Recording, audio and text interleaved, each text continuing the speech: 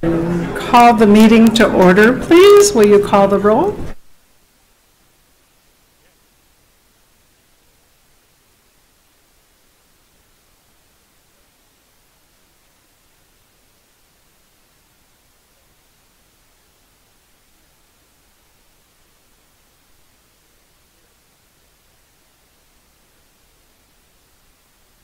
Here.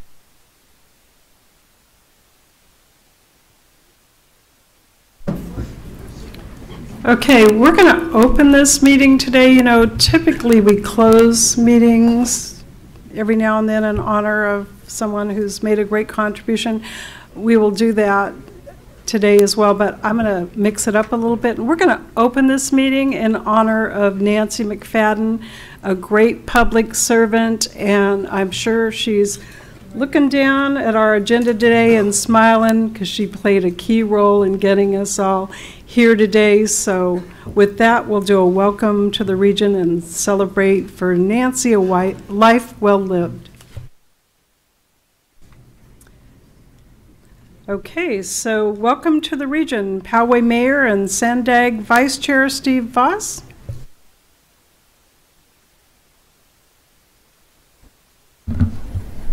Thank you, Chairman. I'm delighted to be here and to welcome the Commission to San Diego. You're coming at a great time. We've got major projects going on all around you with more on the way. Over the years, this Commission has been a tremendous partner in delivering critical transportation projects to the region. We appreciate and value our partnership with you and with all the agencies and stakeholders that are working hard to improve mobility here, as well as make this a great place to live, work, and play. I want to highlight a few of the great things that have been made possible through our local sales tax measure, Transnet, and through our state and federal partners. You may have already seen, if you've come down Interstate 5, we're making tremendous progress on the largest transportation infrastructure project ever undertaken in the region, the $2 billion Mid-Coast Corridor trolley extension. This project is funded jointly, $1 billion in local sales tax funds, which has attracted another $1 billion in federal New Start funds to build an 11-mile trolley extension to UCSD and University City, essentially the region's second downtown. We're also currently constructing the South Bay Bus Rapid Transit Project. Say that 10 times fast. It'll improve mobility in one of our most congested areas, providing a competitive transportation alternative for travel between the border, South County, and the downtown area. Construction's also underway on the first segment of the I-5 North Coast Corridor project, a unique multimodal project, including highway, rail, bike, and pedestrian components. This project, by the way, was made possible by a STIP funding allocation from the Commission. Within the North Coast Corridor, we're using Transnet sales tax dollars to undertake an extensive restoration of the San Alejo Lagoon in coordination with the highway and rail bridge work. Thank you, Senator Kehoe, for your help with this coordinated effort. We're also making progress on State Route 11 and Otay Mesa East Port of Entry, which are critical to the state's economy and to environmental sustainability. These projects would not be possible without the support of the CTC and the California State Transportation Agency and Caltrans. We're proud to be developing a strong reputation as a hub for technology and innovation. Just last week, Department of Transportation Secretary Elaine Chao announced that the San Diego region has been chosen as one of 10 locations in the country to participate as a drone testing site in the FAA's Unmanned Aircraft System Integration Pilot Program. Just imagine, not too distant future, your Zappos orders will come to you via drone. That'll be a good thing. And in a bit, Sandag Chief Deputy Executive Director Kim Kawada will present information on the San Diego Regional Proving Ground, including important work on safety and public education surrounding autonomous vehicles.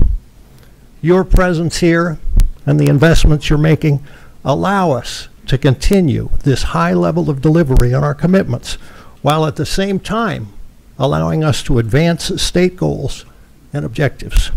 We're pleased to see on your agenda the recommendations for 3 of the SB1 programs under your purview: the Solutions for Congested Corridors program, the Trade Corridors Enhancement program, and the Competitive Local Partnership program. We strongly support those recommendations for these programs and are eager to put shovels in the dirt. On a final note, tomorrow is Bike to Work Day here in the San Diego region. Participation in this event continues to grow every year. Last year, we had 10,500 visits to our pit stops. We're expecting thousands of commuters to bike to work again this year. We'll have 100 pit stop locations throughout the county, giving away free t-shirts, refreshments, and encouragement to those that need it. Sandag staff do have some flyers here today, and if you want to participate, I'm sure we can get you a bike to go where you want to go. So let us know. In any event, welcome. Enjoy your stay, and thank you for standing shoulder to shoulder with us here in the region to support critical work being done in San Diego. Thank you so much. Thank you, Vice Chair. We're delighted to be here. Okay, moving on. Item number 3, Terry. Thank you. Under eminent domain law, a property owner whose property is under condemnation consideration has the right to appear before the Commission to question 3 and only 3 issues. Number 1, does public interest and necessity require the proposed project? Number 2, is the project planned and located in a manner that will be most compatible with the greatest public good and least private injury? Number 3, is the property necessary for the proposed project? The Commission neither determines the amount of compensation for the property rights to be acquired, nor deals with any issue other than the 3 just stated. Government Code Section 7267.2 requires the Department to make an offer to purchase the property rights needed. The Department has made the required offer. Code of Civil Procedures Section 1245.240 specifies 8 affirmative votes for Commission approval of a resolution of necessity. The Commission scheduled this condemnation appearance at the request of property owner Jeffrey Mayhew. This appearance relates to impacts caused by a $1.2 million shop safety project in San Bernardino on State Route 247. The impacted property is 157.15 acres in size. The Department needs 1.3 acres in fee. Mike Whiteside, the Department's Assistant Chief Engineer, is ready to make the Department's presentation, to be followed by the property owner.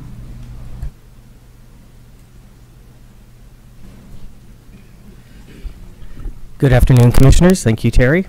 Again, I'm Mike Whiteside, the Assistant Chief Engineer for Caltrans. The Department requests your approval of this resolution for a safety project on State Route 247 in District 8, San Bernardino County. The property is owned 1/3 interest by Carl Warnick, Jeffrey Mayhew and Robert Mayhew 1/3 interest, and the Helen S. Olney Trust 1/3 interest. Let's see here. The project is located in rural San Bernardino County near Lucerne Valley. The highway here is an undivided 2-lane conventional highway in rural desert. The highway begins down in Yucca Valley and traverses up to Barstow. So here you see the project location in blue. The subject parcel is in green. The project is located at the intersection with Camp Rock Road.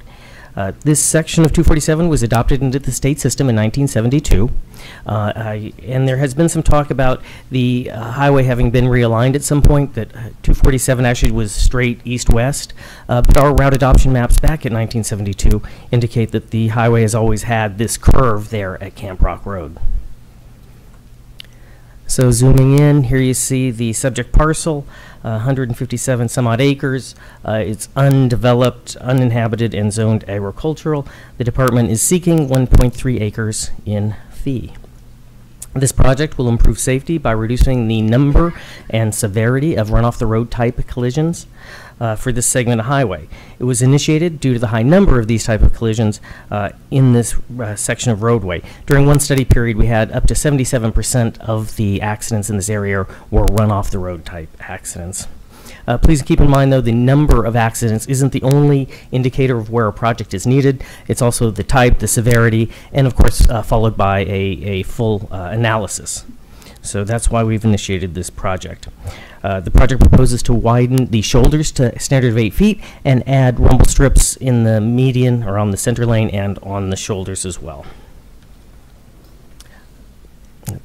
We will also improve the intersection slightly to facilitate truck turning movement due to the large number of trucks that use this road for the Mitsubishi concrete facility, which is south on Camp Rock Road. So zooming in a little bit closer here, again, the proposed project is in blue. We're seeking the 1.3 acres in fee. Now, the property owner has contended that there are a number of collisions at the intersection due to the curvature and due to the angle of the intersection. The angle of the intersection is 78 degrees. The minimum is 75, so we are within standard for this intersection. The property owner has proposed that we realign the highway. You can see the proposed realignment is in light blue there. Our proposed, of course, is in the dark blue. Now, I acknowledge this isn't an engineered solution, but I can tell you that it has the following impacts.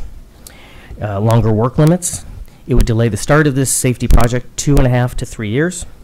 Longer construction schedule, increased cost.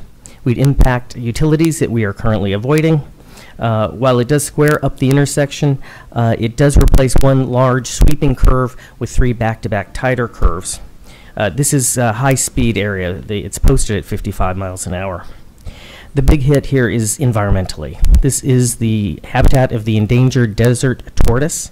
Our current project, as proposed, is already in an area that is disturbed, so we're actually have an environmental categorical exclusion. In other words, we're not impacting any habitat. The proposed project would plow right through new habitat. This would require all new environmental studies, let's see, which would take at least 24 months, require new permits, and likely require environmental mitigation, which we aren't doing with the proposed project. It also increases the right of way required for the project. So we are currently asking 1.3 acres from the Mayhew parcel. The proposed would take 2 acres.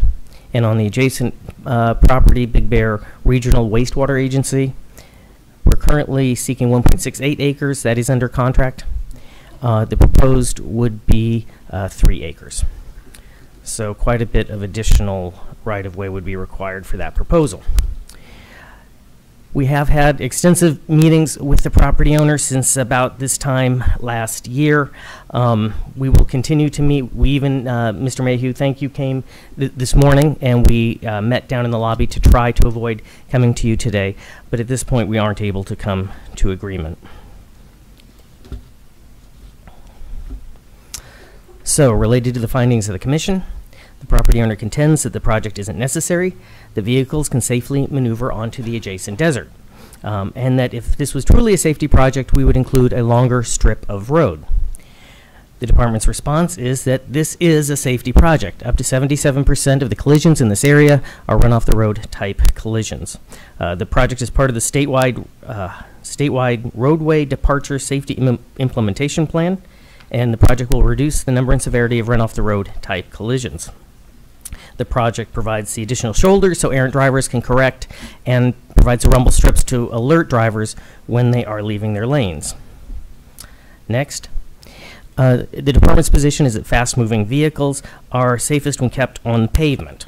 This is not clear desert. There are utility poles, sign poles, there is uneven terrain, brush, ditches, and other obstacles. It's not an acceptable safety strategy for us to allow cars at 55 miles an hour to roll off the highway. And finally, this isn't an isolated project. There are other safety projects very similar in this area. We just completed 2 10-mile segments down near Yucca Valley of similar improvements, and there is a 56.5-mile project that will go this fall that includes similar type safety features. Next, the property owner contends that he has CHP collision data from 2014 to 2017. The collisions are at the intersection. The angled intersection is a problem, and we should add left turn lanes. The department's response is, we get our information from the Traffic Accident Surveillance and Analysis System, also known as TASIS. It is a comprehensive data set that includes both CHP data and local law enforcement as well. We've also completed a comprehensive data analysis and concluded that shoulders and rumble strips will improve safety, and these are critical to meeting the project purpose and need. Next, the skew angle, it does meet our standard. We're within standards for the skew angle. It's 78 degrees, the minimum is 75. And currently, the intersection doesn't meet the criteria to add left turn pockets. In essence, you'd have to have a heck of a lot more traffic out there and a large portion of that traffic making left turns before we would consider adding left turn pockets. Next, the property owner contends that the project will acquire all his land north of the highway, eliminating some commercial opportunities, and proposed his concept realignment. The department's response is the proposed realignment has significant environmental impacts, increases right-of-way, impacts utilities we're currently avoiding, replaces one large curve with 3 tight curves, delays construction, and would increase cost and schedule. Next, the property owner contends that the project goals can be accomplished without the increased shoulders, that rumble strips don't increase safety. The department's response is that the paved wide shoulders allow errant drivers to correct, and the rumble strips provide an alert when drivers are departing their lane. So in summary, the public interest and necessity require the proposed project. The project is planned and located in a manner most compatible with greatest public good and least private injury. The property sought to be condemned is necessary, and an offer of just compensation has been made. So the department requests your approval, and Director Belinsky and I are here, and we'd be happy to answer any questions. Thank you. Do we have another speaker on this item? Is the property owner representative here? Okay.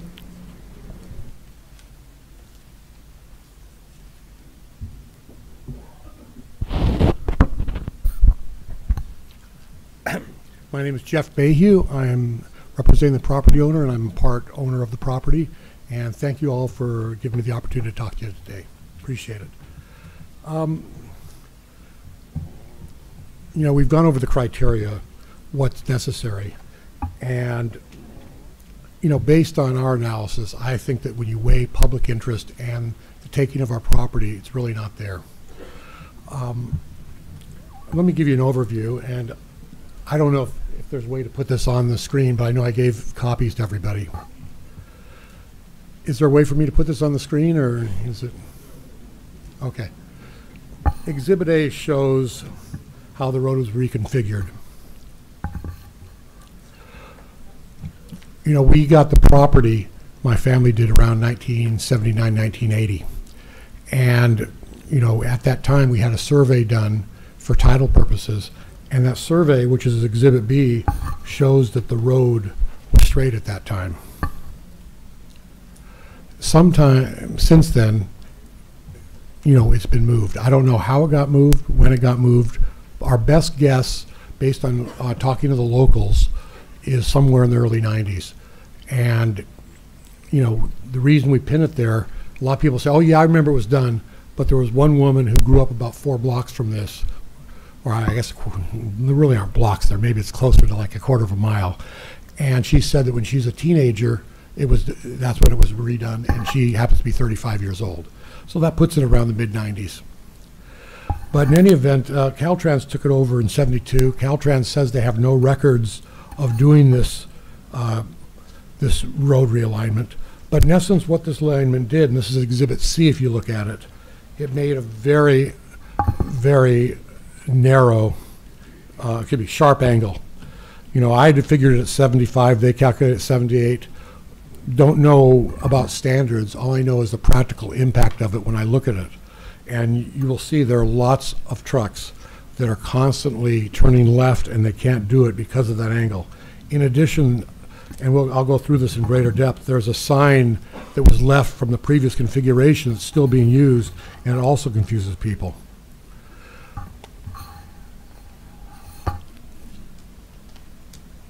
If you look at Exhibit D, you can sort of see how it was configured. To save money, they pushed it in between the utility lines, and so that's the reason for the curve at that point.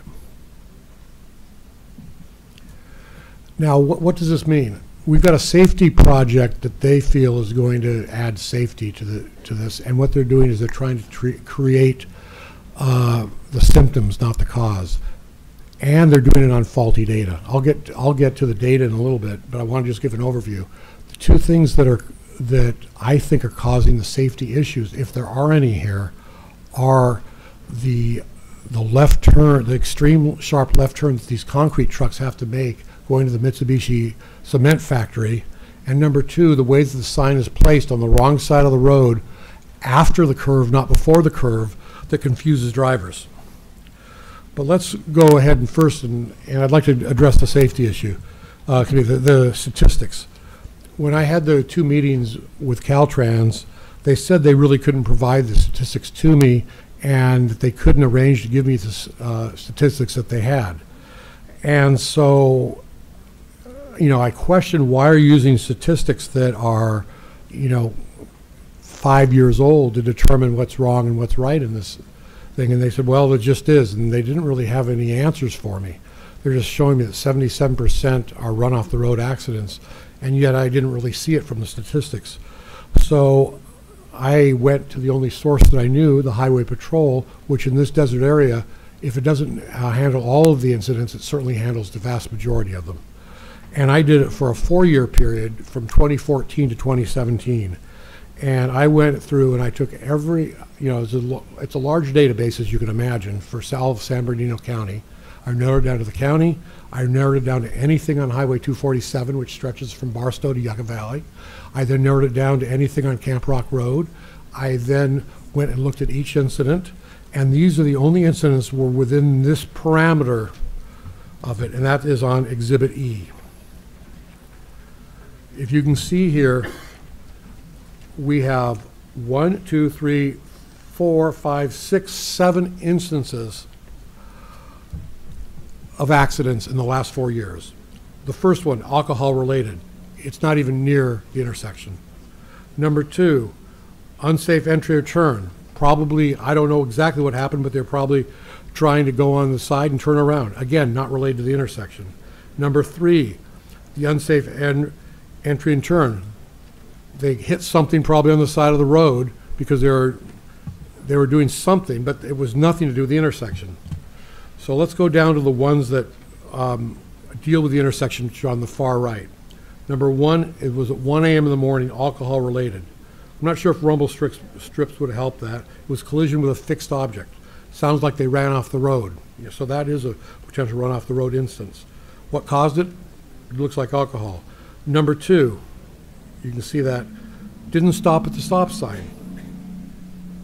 Number 3, unsafe entry turn, collision with another object. Didn't yield right away. All of these 3 are right there going north on Camp Rock Road. Now, why is that important where it is? Because going north on Camp Rock Road is where the big concrete trucks turn left to go south on Camp Rock Road, and it crosses over the lane. And I'm going to skip ahead for 1 second and come back to the statistics. But if you look at Exhibit F, that was actually a picture that I was able to, I'm not a very good photographer, but that was one that I was able to click right at the right moment. But I took a lot of videos and stuff like that, and this is a constant thing that you see, that the trucks are turning left onto Camp Rock Road, going south to get to the Mitsubishi plant.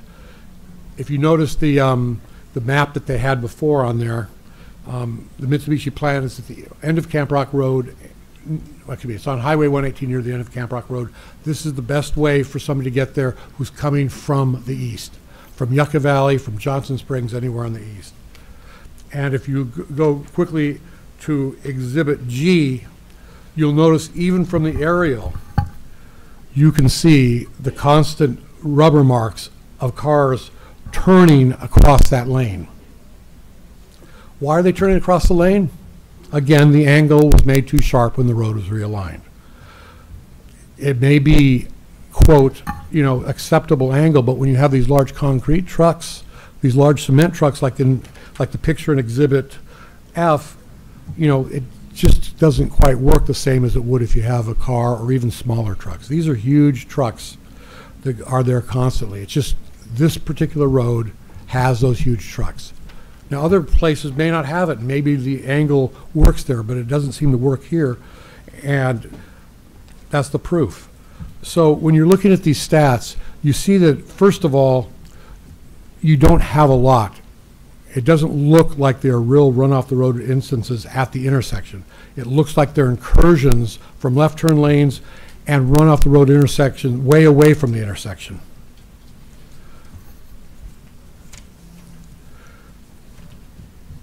Okay.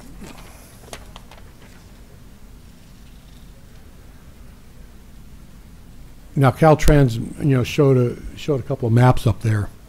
And I just want to let you know the maps that they had weren't really correct, because the first one, if you saw, showed that our property was squared off. And that's the way it used to be. Their own map that they brought for the presentation showed our property squared off. Then the next one showed that a corner was cut off. There's been no consistency on this. And as a result, we don't really know what is there, what's not there. I haven't really tried to delay this, because in normal circumstances, I would just say, hey, you know what? Caltrans needs it for a project. This sounds like a good idea. But when I started looking at it, I didn't think it accomplished anything. I wish my eyes were better so I could read my notes a little bit better, but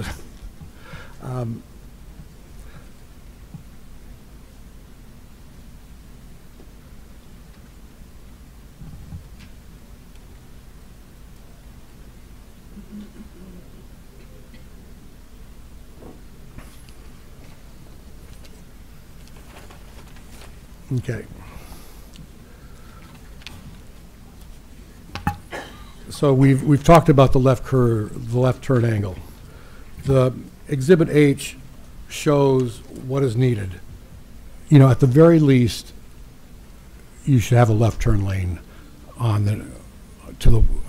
for traffic heading westbound on Highway 247, or at least have enough area around there so that the trucks can turn left. That would mean making the intersection a little bit wider at that angle, but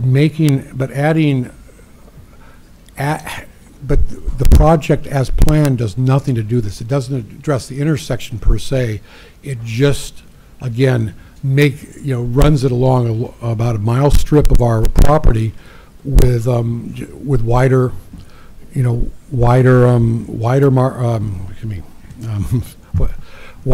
shoulders, and it doesn't address the cause of the problem, the fact of the left turn lanes.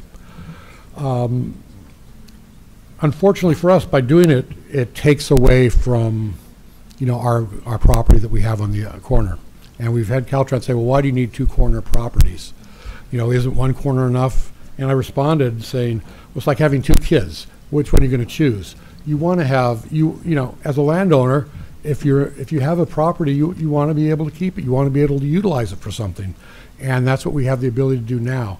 This project takes that. So let's look at the issue of the sign causing these improper placement of the sign. If you look at this Exhibit I, the sign is on the wrong side of the road. Why is that? If you look back at the way the road used to be configured in Exhibit A, the intersection was where it cut off was right past Camp Rock Road. So that sign was in a perfect location back then. Now it's on the wrong side of the road. They haven't bothered to move it, and it really causes confusion. When I met with Caltrans, at first they said it wasn't going to be they didn't see it as a problem. Then in the second review meeting said they were going to move it. They agreed with me that it was a problem and that would help things. And then I got a letter saying, well, we talked about possibly moving it, but we decided not to. We don't need to. So they're back and forth on this. If you look at Exhibit J, this is another view of it. Again, right before Camp Rock Road. And you can see, as you come there, if you're looking at this in the desert sky, you look like you should maybe be going straight. or at night, because you see the road and you see the sign you expect on the right side. Exhibit K shows this even better. As you're driving down there, all of a sudden the road veers and the sign's on the wrong side. Again, confusing. These are the little things. If you really try to prevent run off the road or accidents, these are the things you should be addressing first. These are if you haven't addressed this, you're gonna have the same issues whether you add rumble strips or not. All you're doing, you're not creating the cure. That was one of the reasons why I suggested straightening the road. Not because I really like giving more property up, but I think that's the right way to do it. As I've said before, at some point in time, it's going to be done that way, and so we're going to lose. It's going to be a haphazard solution now that loses our corner, and then we're going to have to give up more land anyway. So that's probably the best way to do it. But if you're going to put $1 million in a project and take somebody's land, you have to weigh it. And I think if you look at Exhibit L, this is the first step that should be done. Move the sign to the proper location. Move it before the curve. Look how much clearer it is between Exhibit K and Exhibit L. It's just easier. It's easier to see. It allows people to more clearly know where the road is going and where they have to go if they want to go to Yucca Valley, 29 Palms, and Landers. That's the way to do it.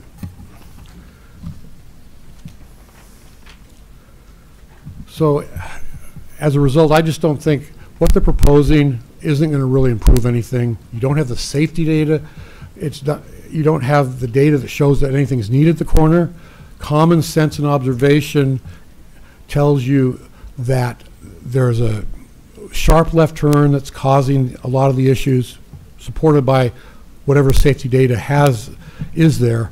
And number two, the fact that people are confused by that sign going, and that's potential run off the road. I would do that before I would take somebody's land, especially somebody taking an entire corner of somebody's land. I just don't think that, given the balancing act, it's a necessary taking. I just, I don't think it's necessary to take our land because the project really only requires, doing the things that I suggested. Thank you. Thank you. Do we have any questions for the property owner? Discussion on this matter? Hearing none. Do we have a motion? Any further? No question, no discussion. Do we have a motion? Yes, Commissioner Burke. Excuse me, you have to pull down your microphone. Hold it. Okay. Is there a real problem in, I'd like to ask Caltrans a question. Yes, Commissioner. Is there a real problem in moving the sign?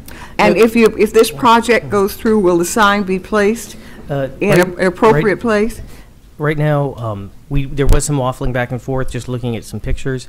We had our operations folks come out and take a look at it in the field. The sign as it stands currently meets guidelines. Now, we can always do better, and we can certainly look at it, but as the sign is placed now, it doesn't violate any of our standards. But of course, like I said, we can always do better, and we will certainly look at that. Commissioner Gometti? While you're up there,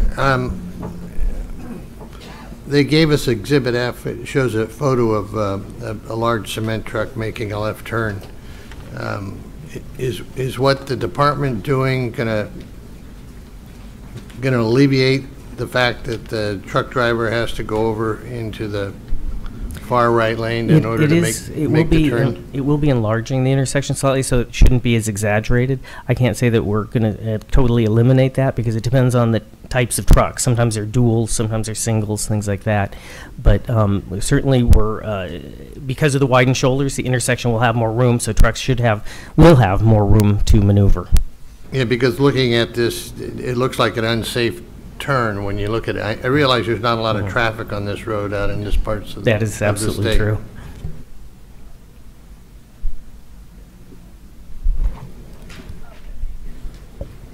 Do we have a motion?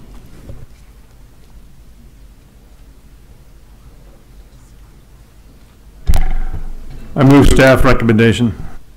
Second. We have a motion by Commissioner Arp, a second by Commissioner Medaffer. Any discussion? All in favor? Anybody opposed? Anybody abstaining? Motion carries. Thank you. Moving on, item number 4. Thank you, Commissioner. Number 4 is also a resolution of necessity appearance. We will stipulate the legal introduction is the same as that of the prior resolution of necessity.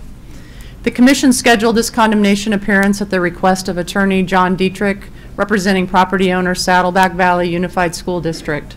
This appearance relates to impacts caused by a $137 million multi-funded I-5 widening project in Orange County. The impacted property is 50.77 acres in size. The department needs 0.29 acres in fee, a 0.09 acre maintenance access easement, a 0.18 acre utility easement in favor of San Diego Gas and Electric Company, and a 0.05 acre temporary construction easement. Mike Whiteside, the department's assistant chief engineer, is ready to make the department's presentation, to be followed by the school district's representative. Thank you, Terry, and good afternoon again. For the record, Mike Whiteside, assistant chief engineer. We ask for your approval of this resolution for improvements to Interstate 5, District 12, Orange County. The property is owned by the Saddleback Valley Unified School District and is a campus of Mission Viejo High School. The project is located in southern Orange County, in the city of Mission Viejo on the border with Laguna Hills. There are 23 parcels necessary for the project. We only have 2 left to clear, this one and another that is on consent later. This project is the second of 3 segments of a larger project. The total length is 6.5 miles. The project is sponsored by OCTA in partnership with Caltrans and the cities of Mission Viejo, Laguna Hills, Lake Forest, and Laguna Niguel. It's funded by county measure money and STIP funds. The purpose is to reduce congestion and improve operations. It will add 1 mixed flow in each direction, add auxiliary lanes, and improve on and off ramps.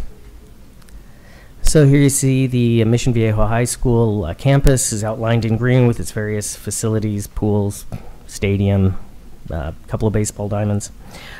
Blue here represents the proposed project. We're seeking 0.29 acres in fee, 0.18 acres in an underground utility easement, 0.09 acres in a maintenance easement, 0.03 acres in a temporary construction easement for a period of 4 months, and finally a 0.02 acre temporary construction easement for the duration of the project. So zooming into the affected area, 0.29 acres in fee, 0.18 acres in an underground utility easement. Now it looks like it's hanging out there. I'm going to explain that a little bit more in a bit. This is to replace an existing aerial power line that has an existing easement. We're undergrounding and rerouting that power line. We have 0.09 acres maintenance easement. This is to inspect our facilities at least annually and to do graffiti removal. Access will be on foot, and this doesn't impact any of the school facilities. Normally, these maintenance easements are 15 feet wide. We've narrowed that to 10 to minimize impacts. Then we have 0.03 acres in a temporary construction easement for 4 months and 0.02 acres in a temporary construction easement for the duration.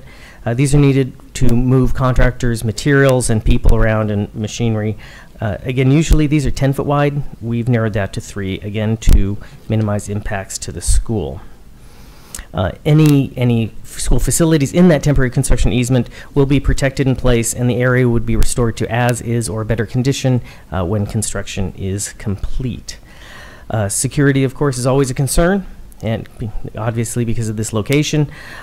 So regarding the temporary construction easements, we plan right now to secure them with fencing and privacy screening. We have asked the school district if they'd like additional security measures. They have yet to tell us what those might be. So very briefly about the utility easement, the red lines here indicate an existing power line. The lower 2 legs in solid are overhead area lines. The dashed upper leg is an existing underground power line. So widening in this area removes the power for the poles, or the space for the poles, so we're proposing to reroute this electric line and underground it. So the routing was discussed in June of 2016 with the maintenance operations and construction manager and the assistant principal of business and facilities. It was one of several options that were discussed, and the one that we found that we agreed would be the least disruptive.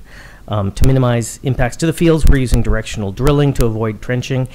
We've limited the construction to 25 days, and we've offered to do that construction in a period when the school indicates it would be least impactful to their operations.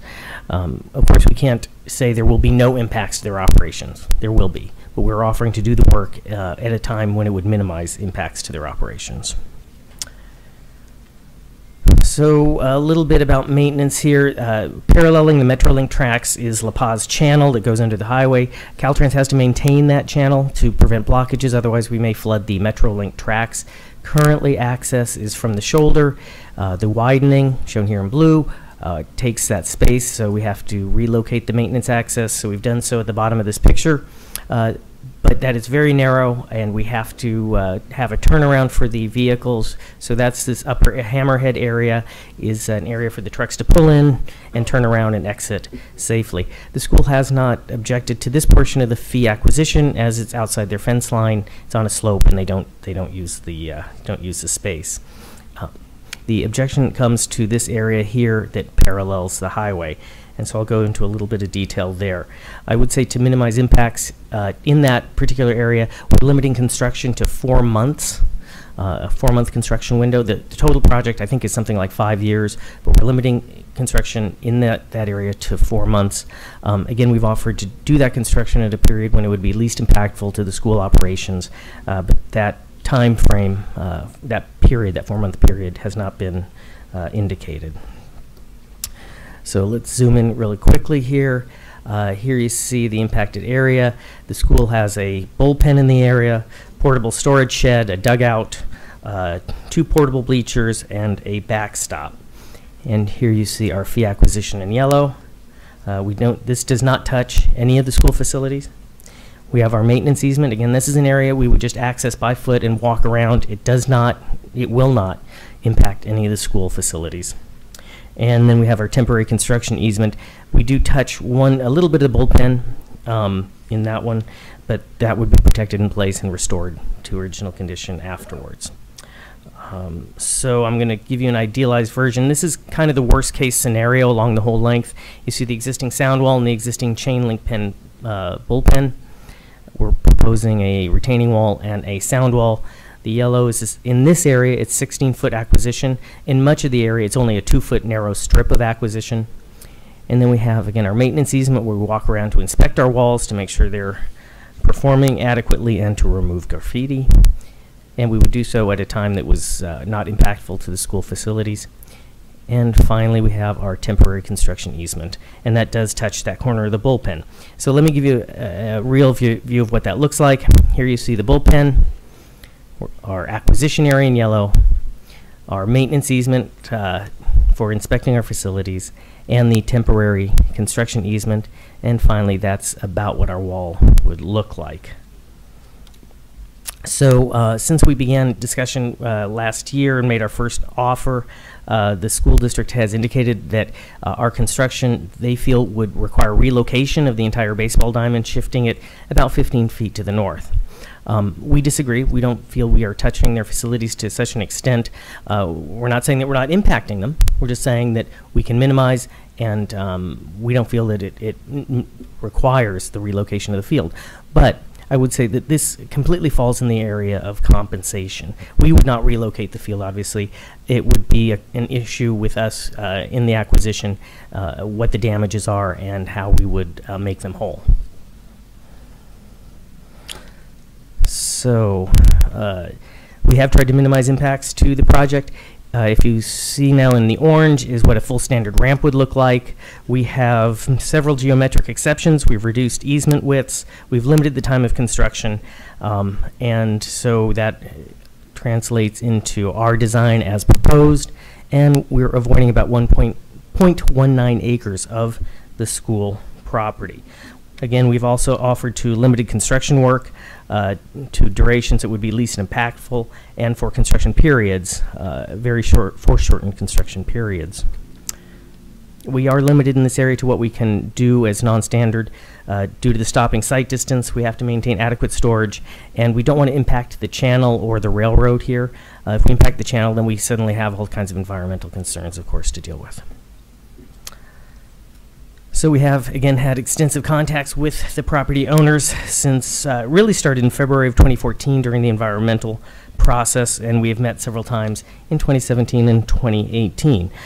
Even if you grant this round, we will continue to strive to come to agreement, and we did even, again, meet this morning in an effort to be able to avoid coming to you.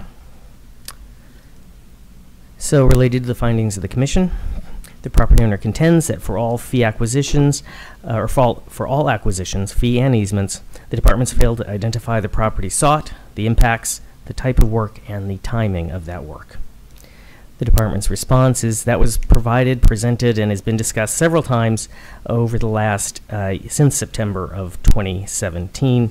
The appraisal report provides the rights acquired, gives the legal descriptions of all the acquisitions, provides appraisal maps, and describes all the impacts to each parcel. In addition, we have staked the site so that the facilities, the impacts could be seen in context, and we have walked the site with school officials at least 2, I think maybe even 3 times now. Related to the findings, the property owner contends that Caltrans deviate from our design standards to limit impacts. As I described earlier, we have done so to the greatest extent we feel possible. Not only have we limited the physical design, we've also minimized our easements, and we've limited our construction periods. Finally, the property owner contends no offer based on the appraised value of the property has been made, and we failed to assess the severance damages. The department's response is that we've made the initial offer in September of 2017. We revised it in 2018. That was minor due to an additional easement we needed, and our offers are in compliance with government code. At this point, everything we're discussing that is in contention is a compensation issue. So with that, the public interest and necessity require the proposed project. The project is planned and located in a manner most compatible with greatest public good and least private injury. The property sought to be condemned is necessary, and an offer has been made. So the department requests your approval of this resolution, and now the District 12 Director and I are here and happy to answer any questions. Thank you. We do have one speaker, John Dietrich from Saddlebow Valley Unified School District. Good afternoon. I have a written document and have 18 copies of it for the members of the commission, and would like to have this made part of the record.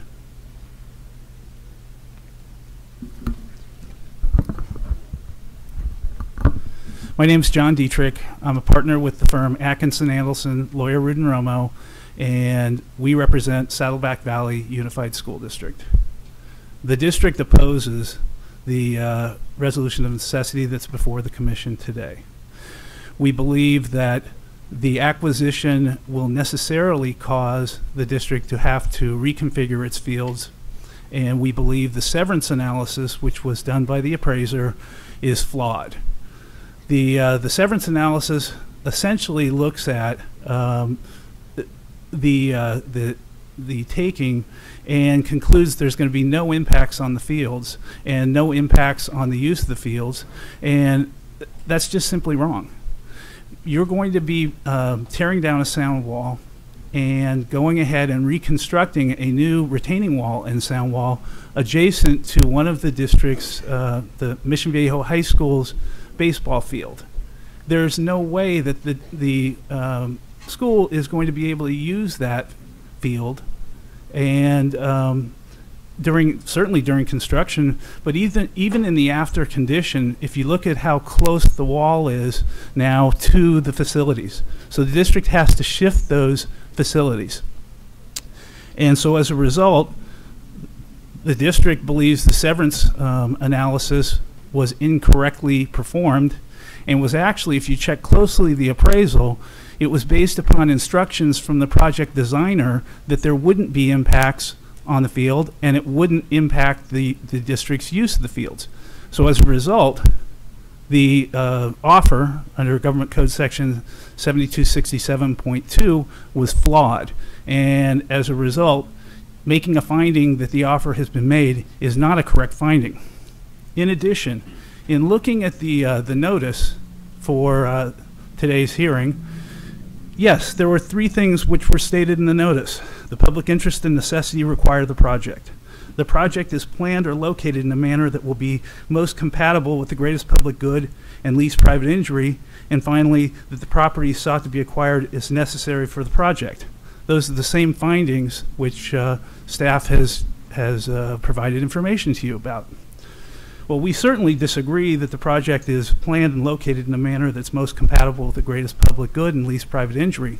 And we have repeatedly suggested that if the alignment change in the wall is moved just a little bit north, we can avoid the impacts to Mission Viejo High School's fields completely. But when I received the draft resolution and reviewed the draft resolution that's before the commission today, it included 2 additional findings, which there's been no data that's been provided, and these findings are quite interesting.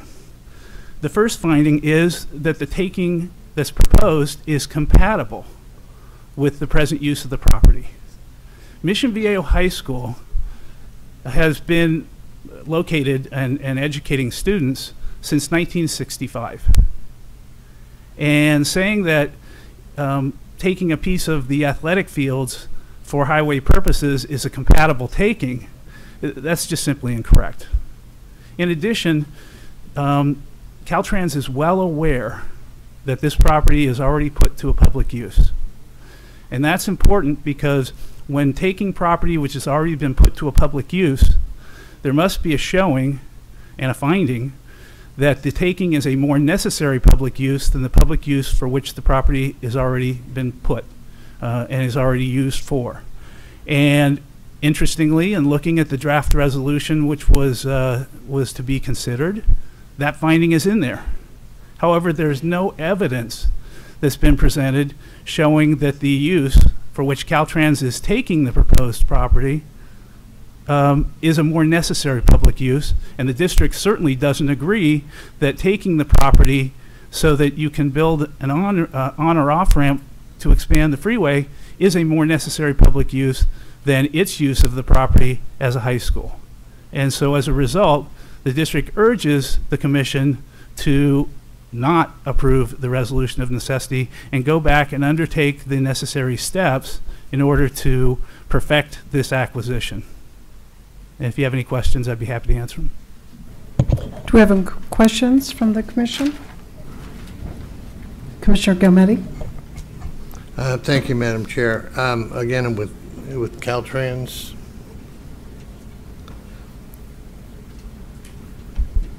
I guess I don't understand. Look, I'm in the construction business, and I realize that construction schedules don't always come out exactly on time.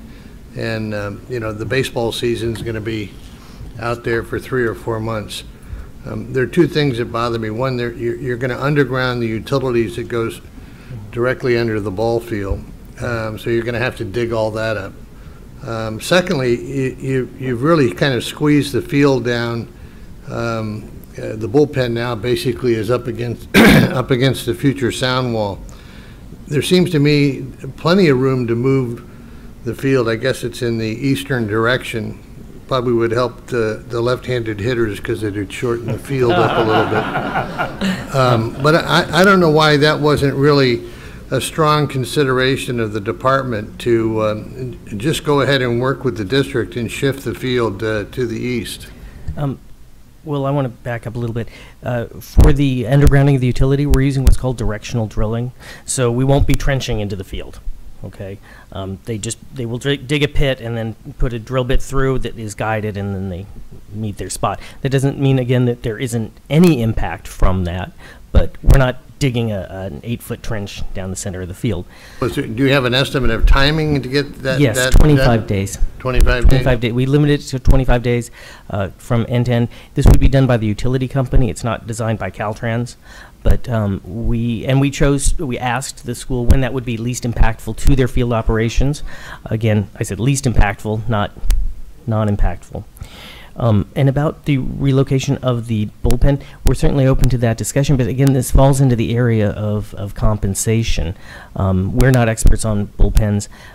We would pay them to relocate their facilities. I don't want to bring up compensation. That's not our issue.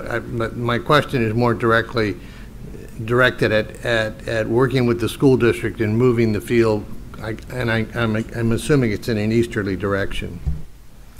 We're certainly open to discussing that, but again, we've modified the design to the greatest extent possible to try and minimize the impacts. And at this point, it's kind of a he said, he said. We're saying we don't think that we're being that impactful to school. They're saying we are.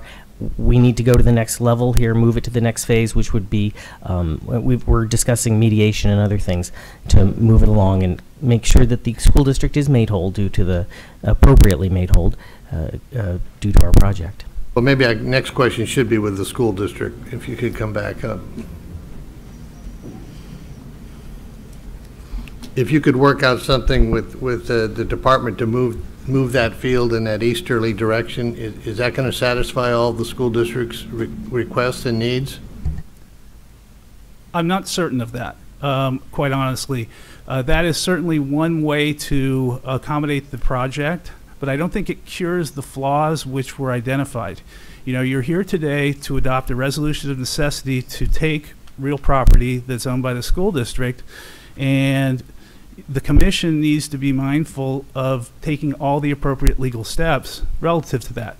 The severance analysis was not properly done. In fact, the appraiser was instructed that the fields wouldn't be affected. Well, if you look at the project, the fields are absolutely going to be affected. That's why I'm bringing up the question. So we're not getting, this commission cannot get into compensation. I agree with you, and So that's why I'm not saying it's a compensation issue. My question is, I know you represent the school district. I don't know if the school district is here, but is that going to satisfy the problem if you move the field? If the district agrees to move the field, does that satisfy your problem? Moving the field will be part of the problem. During construction of this project, the field's going to be rendered unusable in any event because of the fact that you're going to have a sound wall demolished, and you're going to have another sound wall and retaining wall being built. So using the field during that time period isn't going to be possible. Okay, look, as I said before, I'm in construction. All right, you can move the field prior to the district starting any of their work. I agree with that. And if we move the field prior to the start of the work, that would cure potentially the field use issue. So that issue goes away. It could potentially, yes. This is like pulling teeth. You know, we've done this before, Madam Chair. Maybe we can send the parties out into the hallway and come back and see if they can't resolve this issue and not take up any more time right now. Well, what's ended up happening here, and it frustrates us to no end. You know, there's some room for movement on both sides. Both of you are in a corner right now. You got to come out of the corner. You know, we don't. When this isn't a court of law, so the minutia of they did this not to the dotting the I's and crossing the T's, that doesn't help us get to a deal. So what we'd like for you guys to do, go out in the hallway, come back to us with a solution. Because pretty much, and I think I've said this before, if we have to make this decision, neither one of you are going to like what we're going to do. I understand. So if we can walk out into the hallway, put your issues in a bucket for right now, and try to come to a solution, and you guys got to move too. And you're not completely innocent in this thing. So if you would do us just a favor, going out in the hallway, taking about 30 minutes, put everything, you know, put all your prejudices in a bucket, and come back in here with a deal, then that would make this whole thing easier. We would be happy to speak out in the hall with Caltrans staff. Thank you. I have a couple of questions in that regard. I think there's bullpens in a lot of different locations. I've been to enough baseball games in my day, so I'm not sure we're talking about relocating a whole field versus a bullpen. So I think we need to really be open, as Commissioner Alvarado said, to all the solution. It behooves all of us to work together and find a solution. But this is JV baseball field, I believe. I don't think it's the varsity field, and I think that within all of us giving in the spirit of working it out, let's see what the real question is. I do have one technical question that I've asked Caltrans, I'm going to ask for the record, to make sure in working with the client's demands, and we made some geometric exceptions, we did not create any safety hazards in any way, did we? The very brief answer is no. The reason we were able, though, to compromise and go non-standard on so many features to minimize the impacts was that the proposed closely mimics the alignment that's out there, and that has proven to be not a problem. So we were able to compromise on the new and get so many exceptions.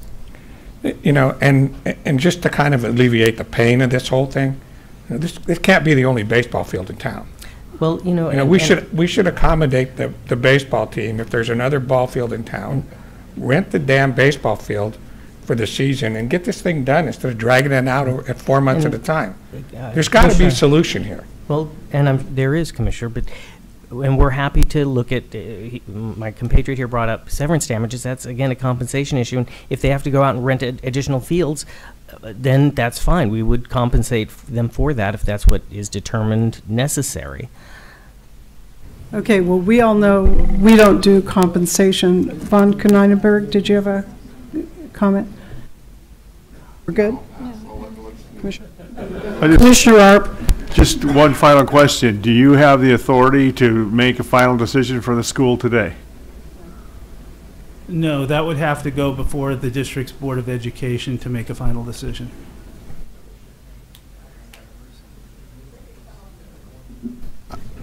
They could come up with a proposal that if we give them a half hour and they come back with some kind of a reasonable proportion, I suspect the board would accept it.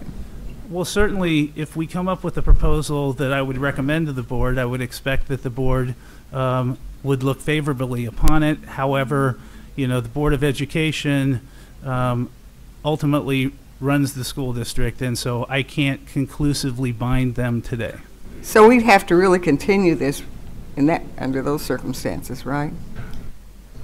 Okay, well, Unless in order to get any kind of conclusion, we would have to, he has to go back to his board.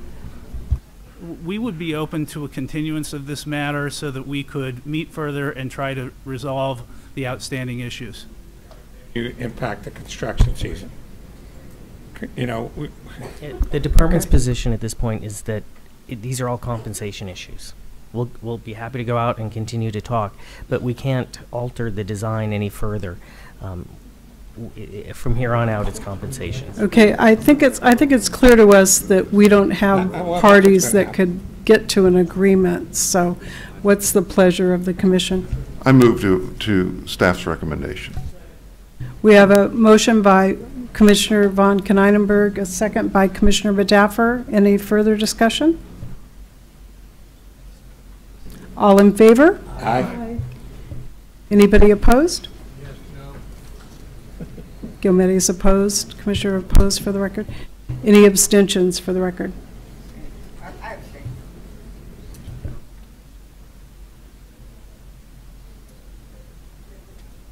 Okay, motion carries. Moving on to item number 5.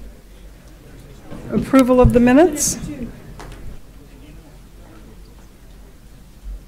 I have a motion by Commissioner Badaffer, a second by Commissioner Alvarado. All in favor? Aye. Anybody opposed? Anybody abstaining? Motion carries. I feel badly that there's so many people standing in the back. I think it's time to make a new friend. There are random seats around. Y'all just grab a seat. We're going to be here for a while, so settle in and make yourself comfortable. I think if we all look around, probably everybody who's standing can find a place to sit. Commissioner Alvarado and I are sitting very close. Okay. Item number 6. Motion to approve. Motion to approve by Commissioner Alvarado, second by Commissioner Tavaloni. All in favor? Anybody opposed? Motion carries. Anybody abstain? I didn't ask. Let's go. Okay, item number 7. Executive Director Branson. Commissioners, today I'm going to keep my remarks short, given the amount of participation we have in this meeting and the topics that we have on our agenda. I would just like to really acknowledge the Senate Rules Committee did vote unanimously to confirm the reappointments of Commissioners Inman, Alvarado, and Van Konynenberg at their meeting. So that's wonderful.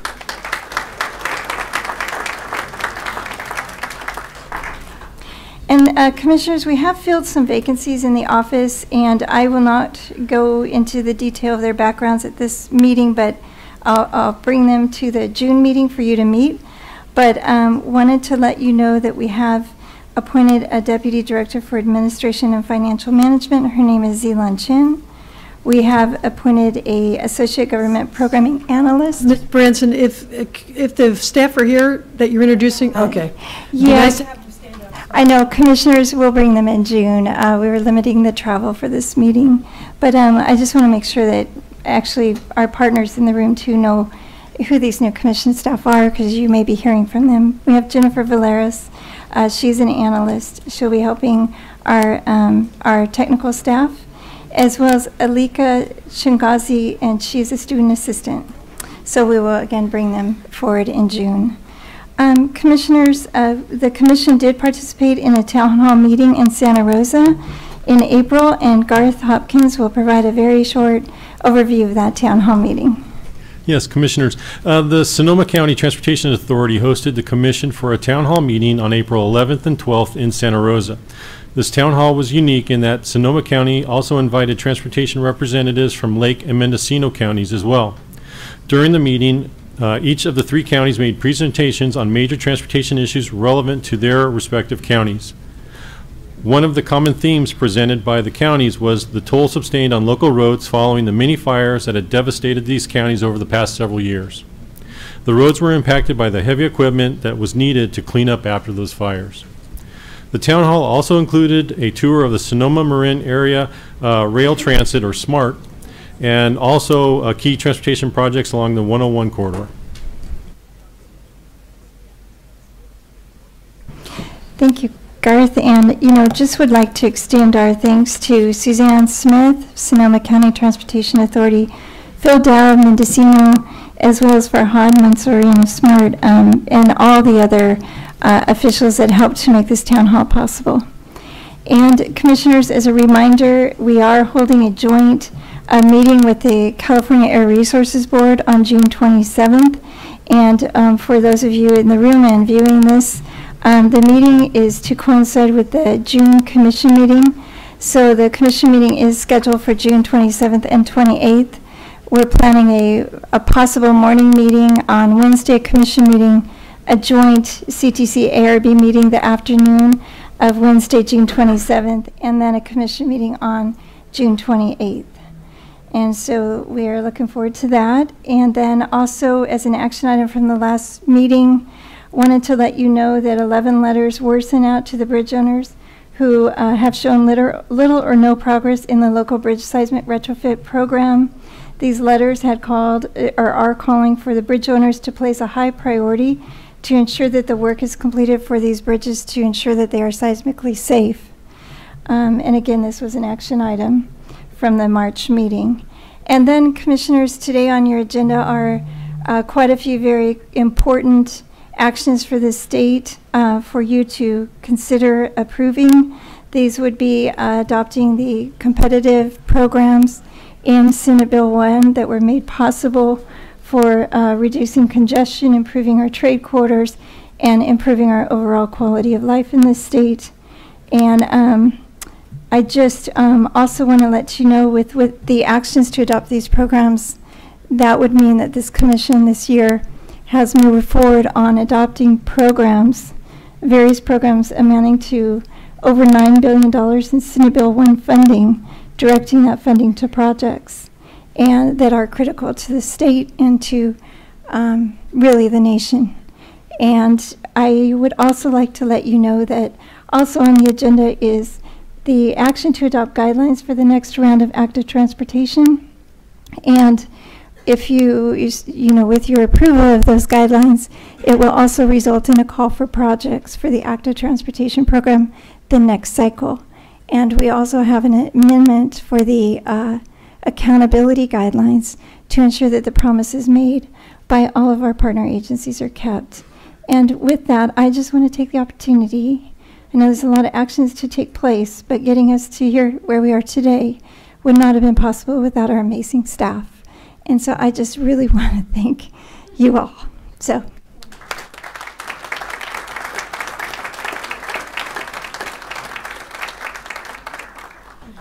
I think we would add all of our congratulations, Susan, to you and your entire team. And it's hard to imagine how many workshops, how many meetings, and you all make us proud. So thank you all for your hard work. So with that, commission reports, fellow commissioners. Okay, then I'll jump in here. In my role as chair, I was asked to make committee appointments, so I work with my fellow colleagues, and these are the committee appointments that they've all graciously agreed to serve, and I do appreciate that. So Commissioner Tavallone and Von Kynenberg, the Aeronautics Committee, Commissioner Burke and Gardino to the Mass Transit Committee, Commissioner Alvarado, Gometti, and Tavallone to the Streets and Highway Committee, Commissioners Dunn, Arp, and Kehoe to the Planning Committee, and Commissioner Madaffer will continue serving on the Road Charge Technical Advisory Committee. So thank you to all of my fellow commissioners for taking on those responsibilities, and I do appreciate all of the active engagement of all our commissioners. So any comments from the fellow commissioners? If not, we'll move on to item number 8 or 9, and that will be Secretary Annis. Sure. Well, good afternoon, everyone. And Executive Director Branson and I were at an event recently in the Skag region, and I preceded her and stole her talking points, and she just got back at me just now. But I would be remiss if I didn't really note the import of today, because we're about 13 months from when Assemblymember Frazier and the legislature passed SB 1, about 12 months beyond when the governor signed the bill. And with the actions up on your agenda today, we really complete cycle 1 of allocating all the funds for SB 1. And it is momentous. You know, I want to certainly join Susan in recognizing the CTC staff, but also the commissioners on all your hard work. This really matched the schedule of Prop 1B to get projects awarded within about a year. But here, this time, you had additional requirements for oversight, for accountability, your, of course, oversight of Caltrans and pre-construction phases. So a lot more work, but also want to recognize the Caltrans staff that got the projects ready to be programmed, and as well as all the partners in the audience here who had a lot of work to do to get projects ready and brought forward in both the formula and competitive programs. And of course, over this last year, locals have brought forward over 4,000 local street and road projects for fixing potholes, repaving, making safety improvements to intersections. 2 years ago, of course, the STIP had to deprogram or delay 1.5 billion of projects, and the last STIP adopted in in March, of course, added about 3 billion in projects.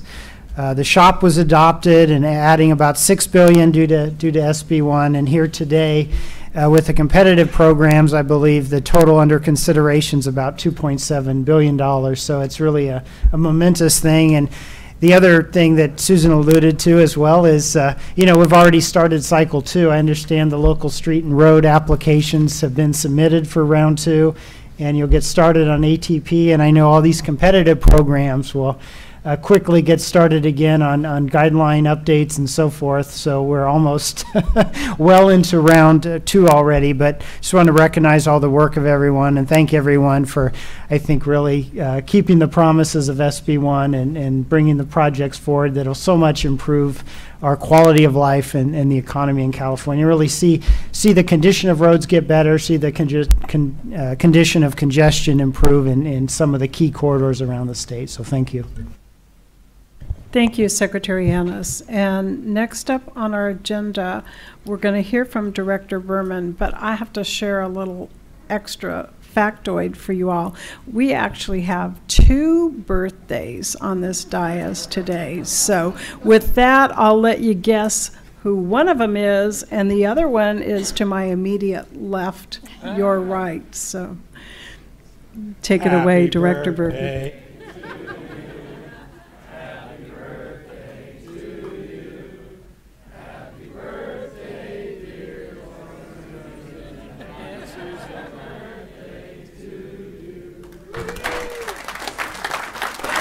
As my mother would have said, keep your day jobs.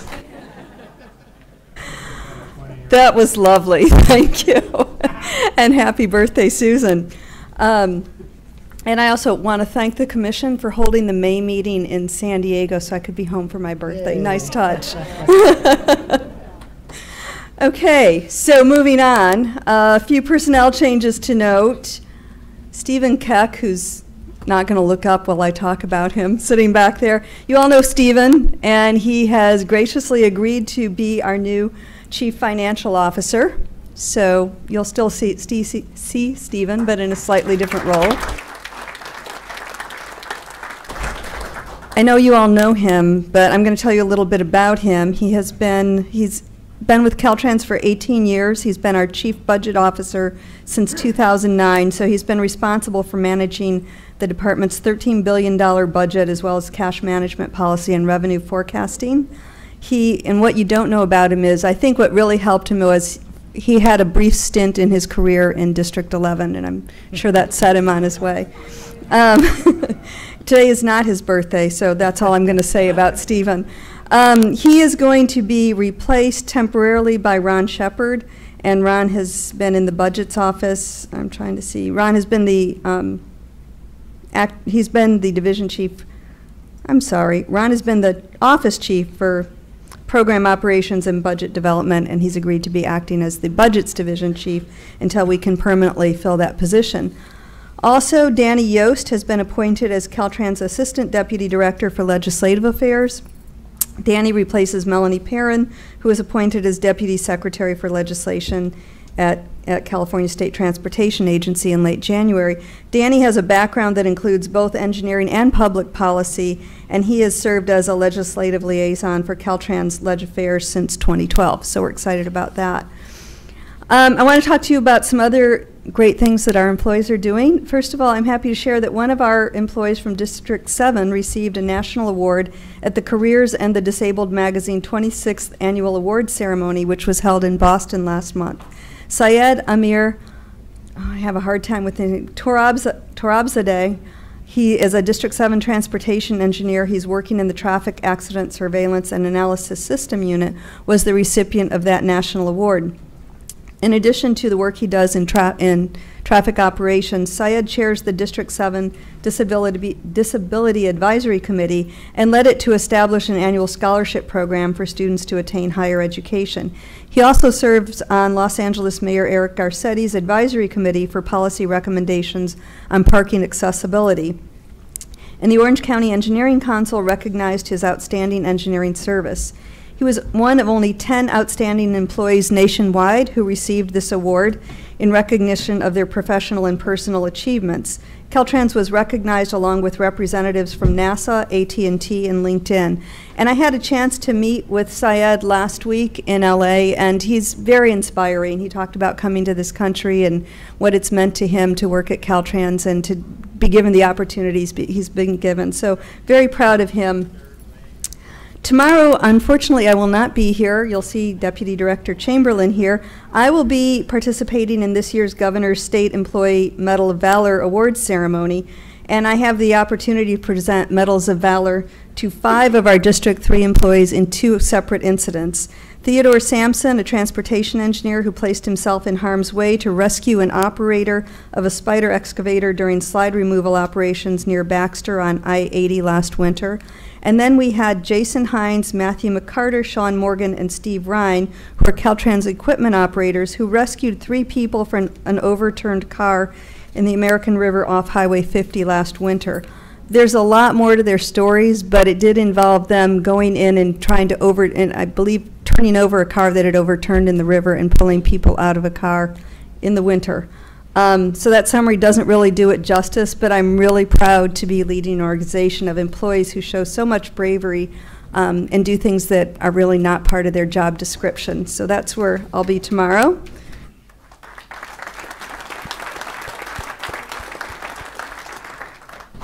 But wait, there's more. No. I also want to thank Executive Director Branson and Commissioners Tavaloni and Von Kanine. I'm sorry, Commissioner Paul, who were in attendance for our 28th Annual Workers' Memorial at the State Capitol, and Assemblymember Frazier, who was there and spoke as well. I want to thank the entire Commission for your support over the years for this event. Thursday, April 26th, we honored the legacies of 2 Caltrans employees. There's actually been 188 total Caltrans employees who've lost their lives in the line of duty since 1921.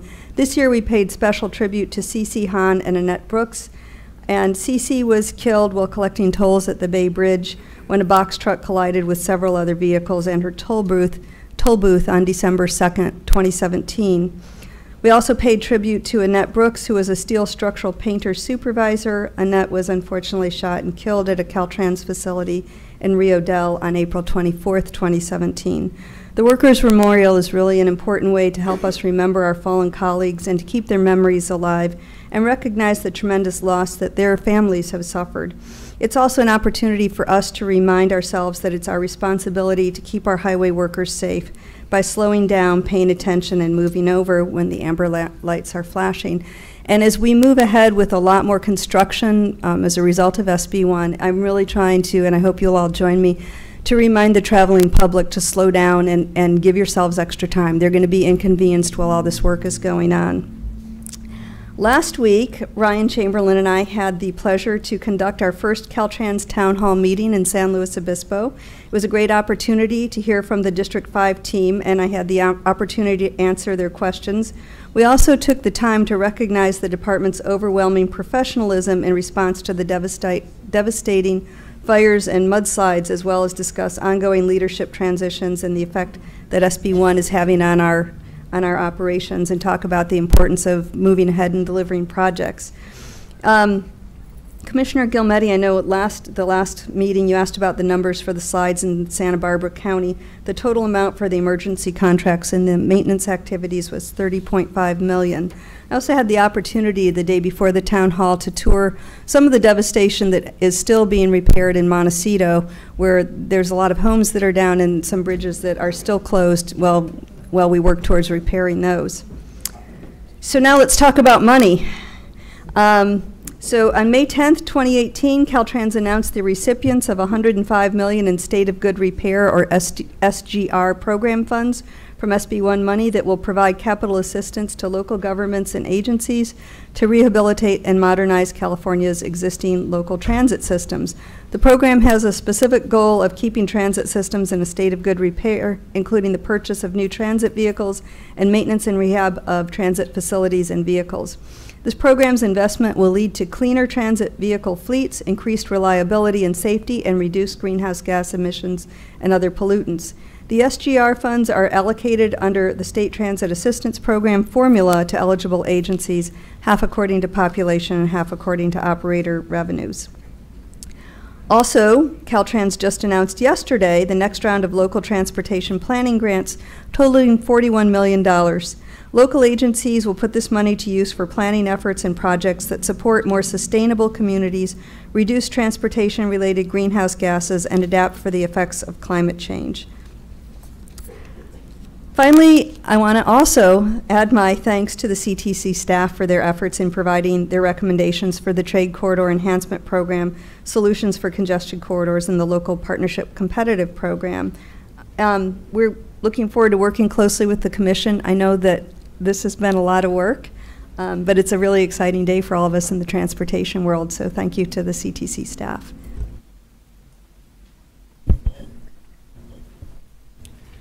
And Lori, I know it started with Malcolm, and I've been whining about this, but I'm really proud and happy to say congratulations. Opening that third lane on the Richmond Centerville Bridge sure made a lot of people happy and made my life a lot easier.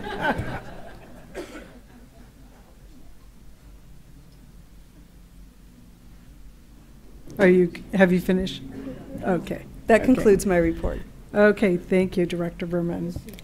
Okay, next up, guess who? Federal Highways is here. In the interest of time, because I know you have a lot on your agenda, I'm going to talk about 9 things instead of 5. So our executive director, Butch Weidlich, is retiring, and we have a new acting. Her name is Cheryl Walker. She's been in our policy division with Federal Highway. She's great. I've worked with her for a long time. So she will be starting Butch will be ending at the end of May, so she'll be starting in June. We have no word on the infra grants at the moment, so we're still waiting on that. The latest omnibus bill that came out a while ago talks a little bit about some of the funding. One of the things that I wanted to point out is they are doing the earmark repurposing again that we had done before. That happened a few years ago or over the last couple appropriations, the repurposing the earmarks. So they're going to look at any earmarks that are older than September 30th of 2007. So any earmark that's older than that and has less than 10% on it can be repurposed. Now the big difference on this one than previously is that started at 50-mile radius, and then the next appropriation expanded it to a 100-mile radius, and this last omnibus shrunk it back down to a 50-mile radius. So it'll be a 50-mile radius of where the original earmark was done. And that, again, is a decision that the state and the locals will deal with. That's not a federal decision. All we will say is it we're not going to get into what the project should be. We're going to get into does it meet the criteria, and that's it. That's your guys' decision. I think it's a pretty well-established process on how that's worked in the past, so I think that'll be successful. Freight plan update. I know we've done a lot of work with Caltrans on that. I appreciate Coco and her shop getting that up. We're pretty close to where we're FAST Act compliant. I know you guys have some actions here today that are going to affect later, but there's been a lot of work that's put into that, and so we're right there. So it's been a good working relationship that we've had with Coco and her team. So thank you to her and her team. Before I get to my last thing, I want to just comment. I do this every year after the Workers' Memorial. I have an opportunity to sit on the dais. Thankfully, I don't speak at that event anymore, because how do you say words at a Workers' Memorial? But I want to commend Lori for her just presence at that. Brian, you also, your presence at that, and it isn't I'm a political person that's standing here and I'm supposed to do that. I could see the caring in both Brian and Lori, the compassion that is there at the leadership level. I had an opportunity to speak at the District 7 Workers' Memorial, because most of the districts also have a Workers' Memorial, and the families are still coming. There's one woman that came to, she's been coming for 25 years. 25 years this woman has come to the District 7 Workers' Memorial and then comes to the statewide one. And every time I go to that thing, I get goose pimples, and every time I see that, I just am continually impressed with the family of transportation in this, because it isn't just Caltrans people. You all show up, and industry shows up, and local show up, and you had, and I've had an opportunity to listen to all the district directors. I was trying to write them down, and Malcolm and Will Kempton and Cindy McKim and Randy and Lori, and every time I just am continually impressed with with just the presence there. So congratulations for that, and I hate that you all are still doing that too. So hopefully we go a year without one. Real quick, I want to talk about a EPA ruling in the DC District Court or DC Circuit Court, and anytime something happens in the DC Circuit Court, it affects the whole country. So what I'm going to go over real quick, it's an ozone ruling talking about air quality, and there's 3 dates we're going to remember here. 1997 is your standards that were originally there. Then 2008 had a change in standards. And 2015 was implementing regulations to apply the 2008 change.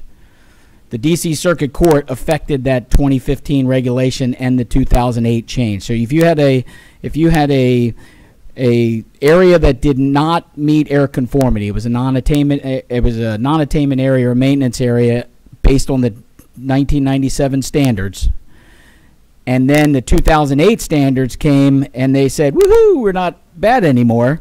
You still had to do work. You still had to do some work like you were out of conformity, but you didn't have to do all the work as if you were out of conformity based on the 2008 standards. Those are called orphan areas, is what they're being described as. 2015 regulation was applied to the 2008. Pretty much wiped that. So we have 5 counties in our state that have to go back to 1997 standards that they're dealing with now until EPA comes out with a new regulation. So there's the 5 counties are Amador, Calaveras, Mariposa, Tuolumne, and Sutters. So those counties, if you have a project, I want to make sure I'm reading this right.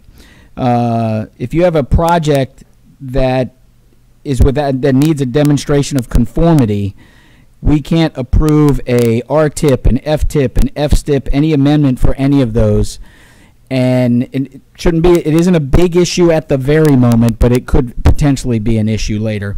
And that's a change to those. If they're already approved, they're fine. If it doesn't require an air conformity analysis, it might be exempt, something that might be exempt from air conformity in those counties, then that's okay too. But we're really looking at the 97. You're really kind of going back to the 97 standard. So it's kind of a challenge right now. So as Federal Highway, we finally working with EPA to get a couple things so we can move projects throughout the state, because at one point in time, kind of everything was being frozen. So now we've isolated it to just those counties. So I think it's going to move forward, but I just wanted to share with you some of the challenges that we're having in that area. And then lastly, Eric Shin, in honor of our one DOT-ness, Eric Shin works with MARAD, Maritime Administration, and he's in my office in Southern California. We have a joint Federal Highway, Federal Transit, Maritime office in LA. So Eric had a couple things he wanted to share. So I thought I would let him take some of my time, because you guys aren't doing anything today anyway. Thank you, Vincent. And I'll be open for questions in about an hour. Good afternoon. And I discussed with Vincent earlier and asking to steal a few minutes because I think it is very important to share with Commission. One of our dear friends, John Hummer, is retiring on May 31st. John has played a huge role while he was at the state level. He worked very closely with many of us in the audience during the Prop 1B era. And then he moved on to Maritime Administration in charge of the Northern California Gateway Office as my counterpart. John is about to retire on May 31st. The agency decided that instead of backfilling the position, the agency is making strategic realignment. So I will be heading up the entire California, in addition to 3 other states.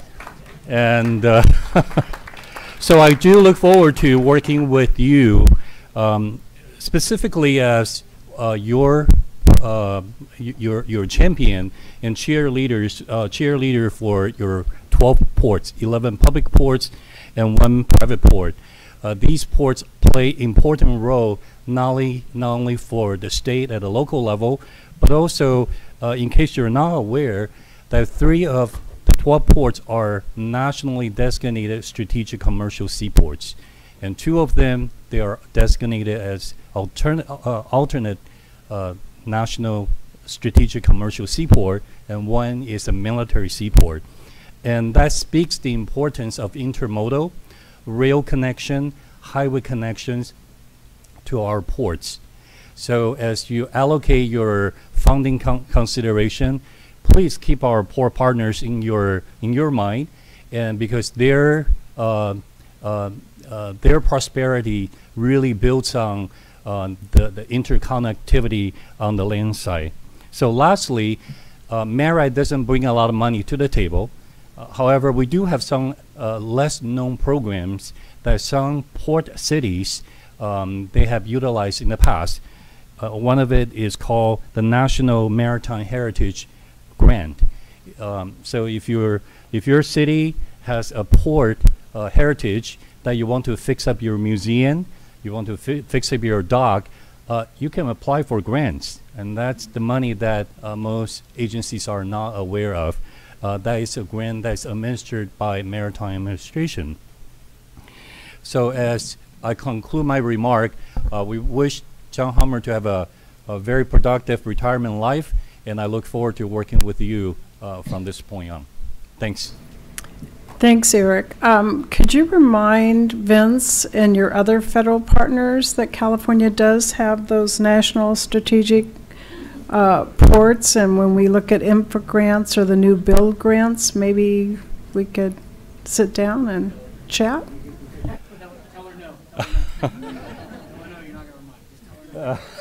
We have been working very closely with almost every port as they prepare their applications. If nothing else, we want every port to emphasize their importance at the national level. And unless you emphasize your own importance, it is harder for us to hear at the federal level. So we definitely work with you. That was his way of saying no. Well done. Moving right along, we'll go to item number 12, Regional Agency. Patricia?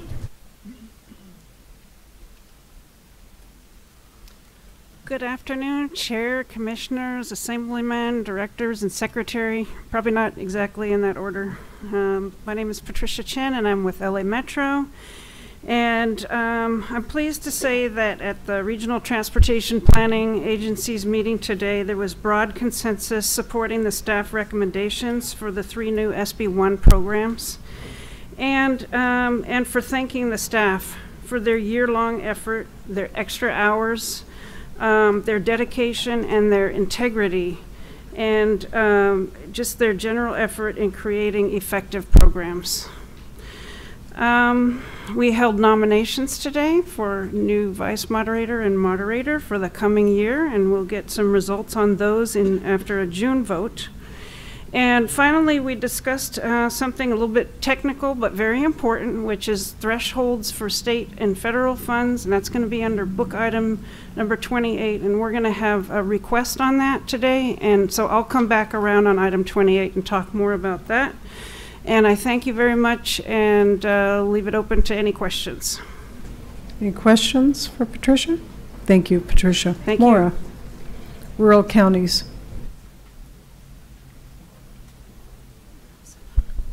Good afternoon, Commissioners. Maura Toomey, Chair of the Rural Counties Task Force.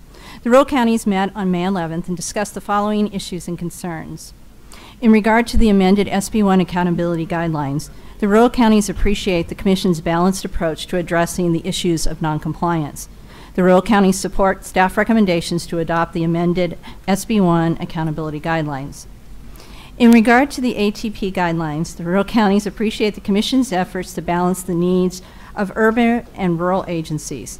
The Rural Counties want to thank Caltrans and Commission staff, especially Lori Waters, who over the course of 10 workshops and hundreds of emails and dozens of phone calls managed to draft comprehensive and equitable set of guidelines. The Rural Counties support staff recommendations to adopt the ATP guidelines. And finally, The rural counties also appreciate the Commission's and the Commission staff's expeditious and transparent implementation of the SB1 competitive programs. The rural counties support the staff recommendations for the trade corridor enhancement, solutions for congested corridors, and the local partnership competitive programs. That concludes my report, and I'd be happy to answer any questions. Thank you, Maura. Any questions for Maura? Hearing none, we'll move on to self-help. Keith Dunn. Thank you, Commissioners. Keith Dunn on behalf of the Self-Help Counties. I will be very brief. I will take 30 seconds and welcome Commissioner Jim Arp back to the dais, a good friend of all of ours who we are very pleased to see looking as good as he can ever look. So, it's our SGR program for the State of Good Repair. Yes, the State of Good Repair. So I will take, he's ignoring me as I'm calling him out, but we are very pleased to have him back and looking so well. So with my remaining time, I will say that the Self-Help Counties continues to work diligently to partner with our state partners and with this commission to deliver projects to show the citizens of California that we're good stewards of their resources, keeping promises that we have made to the voters and delivering our projects in a timely fashion. With that, if you have questions, I'm always available. Thank you very much. Any questions for Keith? Thank you very much. Okay, we'll move on to item 15, innovations in transportation. Kim. Commissioners, really quick, in January 2017, the U.S. Department of Transportation designated the San Diego region as one of 10 autonomous vehicle proving grounds across the nation. San Diego was one of these 2 federally designated test facilities for autonomous vehicles. The second California facility is operated by the Contra Costa County Transportation Authority, which you will have an opportunity to tour this August. Kim Kawada, the Chief Deputy Executive Director of the San Diego Association of Governments, will discuss the region's vision and current activities for the San Diego Regional Proving Ground. Hi, good afternoon. Whoops. As Garth mentioned, we were designated last year. This is really, I'm excited to be here. It's really been a model of great partnership with the regional agency, SANDAG, Caltrans, our partners at Caltrans District 11, and then one of our own local governments, the city of Chula Vista. As Garth mentioned, we were designated last year, one of 10 in the nation. Obviously, up in Contra Costa, they have the Gomentum station. You're going to tour it. It's really sort of a closed facility. What's unique about the San Diego region is that we're actually offering real-world testing grounds here. But going back to the 10 proving grounds, one of the things that the federal government was trying to get is, number one, is improve public safety. That's one of their objectives.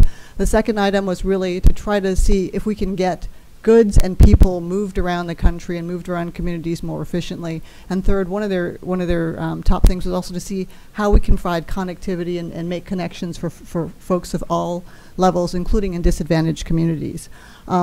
We share a lot of these values and objectives at the regional level.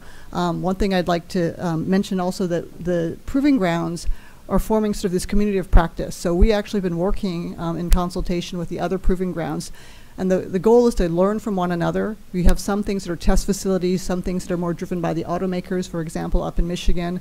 Here, we're a little bit different. We're actually offering real live testing facilities. The South Bay Expressway, which is our 125 toll road, to the south, the I-15 express lanes, which you've supported in the past with Prop 1B funding, to the north, which is a hot lanes facility that we're able to open and test there. And then the city of Chula Vista is offering sort of their local street and roads and kind of a more urban setting. Where we are in terms of the regional perspective, there's 2 things. So there's sort of a planning and public policy lens. SANDAG, as your MPO, is responsible for looking out long range. So we're in the process right now of updating our regional transportation plan out to the year 2050. And our board, when they're talking about technology, we really wanted to say, okay, obviously something's going to be much different by 2050 than it is today. How do we figure that out, and how do we transition and plan for the future so we know that the investments we're doing today are going to last or be ready for the technology of the future? So at their last board retreat in February, they were all pretty unanimous in terms of, hey, let's at least talk about this and experiment with this in terms of our long-range public policy. There's also an economic development lens to this, because if you look in San Diego and the county in particular, we really have a global sort of high-tech hub. I know you think of Silicon Valley, obviously as sort of the premier thing in California, but here in in San Diego, in part to the relationship with the government and public and private sector and institutes of higher education like UC San Diego. We really have sort of this collection of cybersecurity, wireless communication, software development, information technology, and obviously the defense sector that are here today. And so we're trying to take advantage of those relationships. What I've learned is actually outside of DC, San Diego has the highest number of cybersecurity firms, for example, in our region. So where are we on this? We've formed a consortium of public partners, industry partners, and academic partners to on the San Diego Regional Proving Ground. And we had a first meeting in October of last year where we just sort of brainstormed, where does this proving ground, what do we want to focus on? Three things came out of that. One was, how do we use this to further advance connections? So how can we use this to figure out how this connects to communities, how it connects to transit, where do TNCs, where do automated vehicles all fit in? One is cybersecurity. What can we do here to understand that and to make sure that whatever models get deployed really has that in mind, to make sure that, you know, these vehicles aren't hacked over the way. And then finally is, how can we focus on outreach and education? You know that in Arizona, for example, Waymo is actually operating there. We see that obviously as an opportunity, but we want to make sure when these companies come and they test and they deploy, that the communities that they're testing in understand what they're doing and the sort of the ramifications and what to expect. So we really want to focus on that.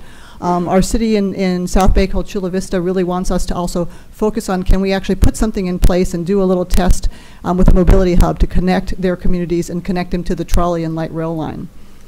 Caltrans has been a great partner, both at the district level, focusing their sort of our safety monitor here, but at the headquarters level as well, they've invested in some research that we've been doing. So we've done 6 focus groups, we've done several stakeholder interviews to understand what are public perceptions to automated vehicle technology. So we'll be getting ready to kind of report on our research in the next couple of years. On our end, we've developed some infographics we're happy to share with the commission and with the rest of the state to really explain what's the difference between connected and autonomous vehicles, what are the stages of automation, you know, what can be expected going forward. Kim? Yes. Madam Chair, may I? Those infographics look excellent, and I think we'd love to see them up here on the dais so we could take a closer look. Okay, well, happy to share that with you guys. Thank you. And so coming up, where we are right now, we're planning for our next consortium meeting. We're really, we'll be joined, we're actually being hosted at UC San Diego, their Robotics Institute and Design Lab. They're going to share kind of the latest in their automated technology that they're studying and researching. We'll be joined by Deputy Director, DMV Director, Dr. Soriano, and he's going to participate and basically explain to the community what's the latest on the DMV regulations. He's going to participate. We're bringing in law enforcement, because something that I think is really important is to really figure out what's the state and local law enforcement and how do they interact. If the police pull over an autonomous vehicle and there's nobody in there, what do you do? And we also want, like I said, share what we're doing with the public outreach and see what do communities need to know, what are they looking forward to. Stay tuned. In the fall, we're going to have a focus workshop on cybersecurity. Like I said, that's another nut that we're trying to crack with this autonomous vehicle things, because often cybersecurity is seen as one of the greatest risks of self-driving cars. So stay in touch, and you can learn more at sandag.org/provingground.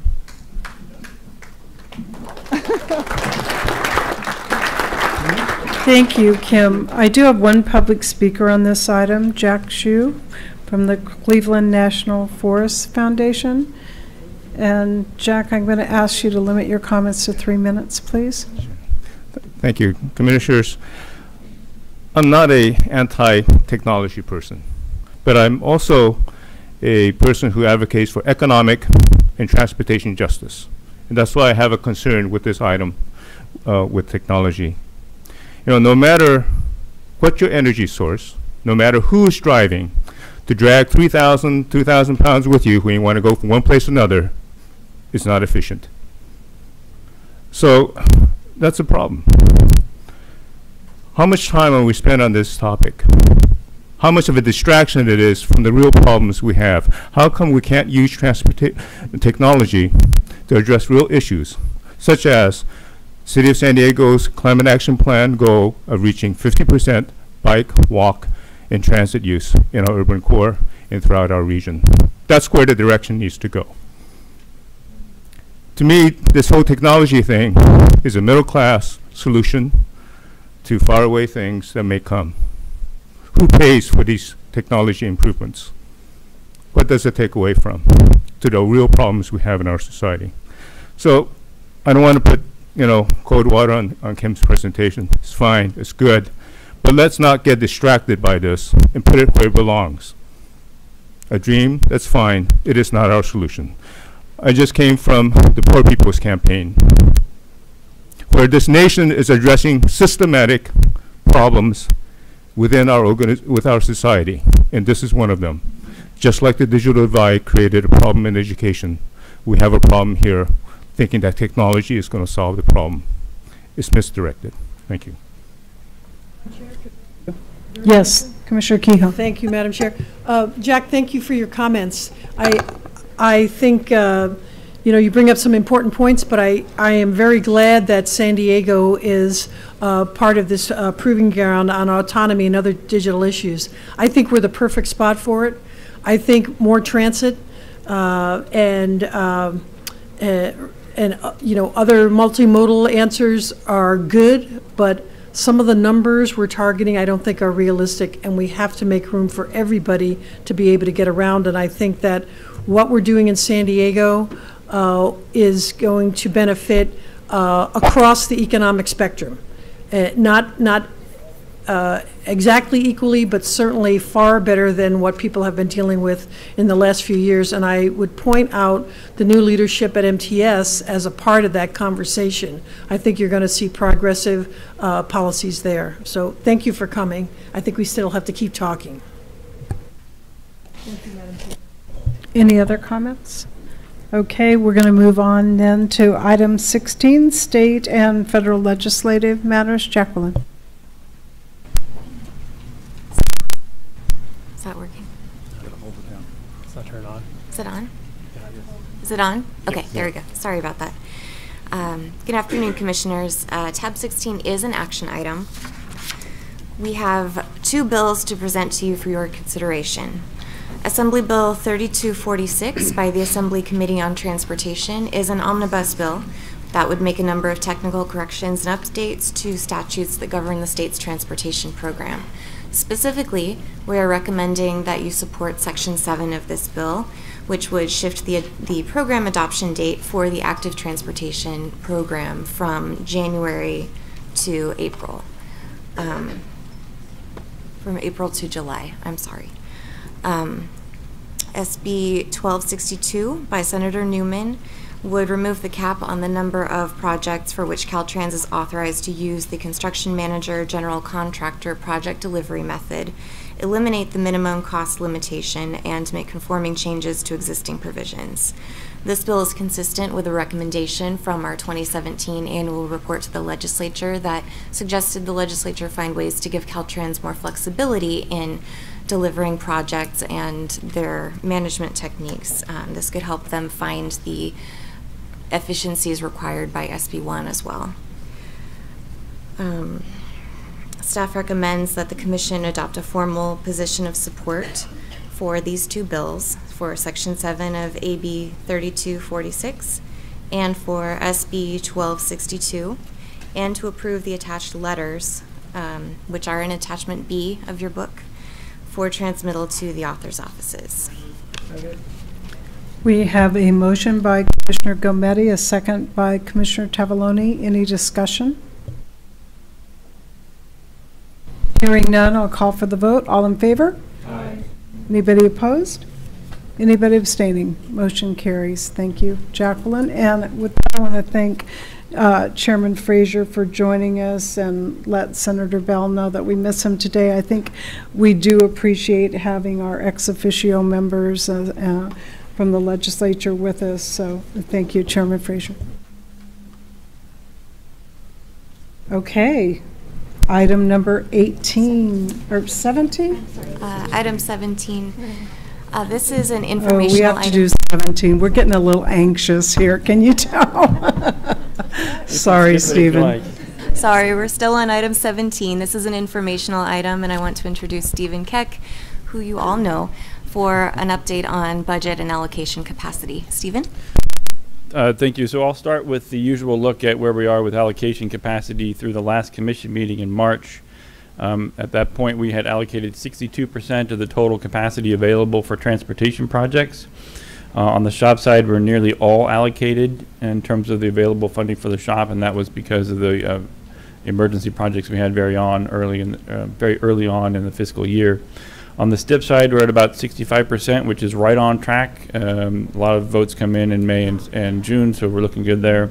For the ATP and TIRCP, they're a little behind where we would like to see this time of the year, but again, a lot of stuff comes in the last couple of meetings, so we expect that number to jump up.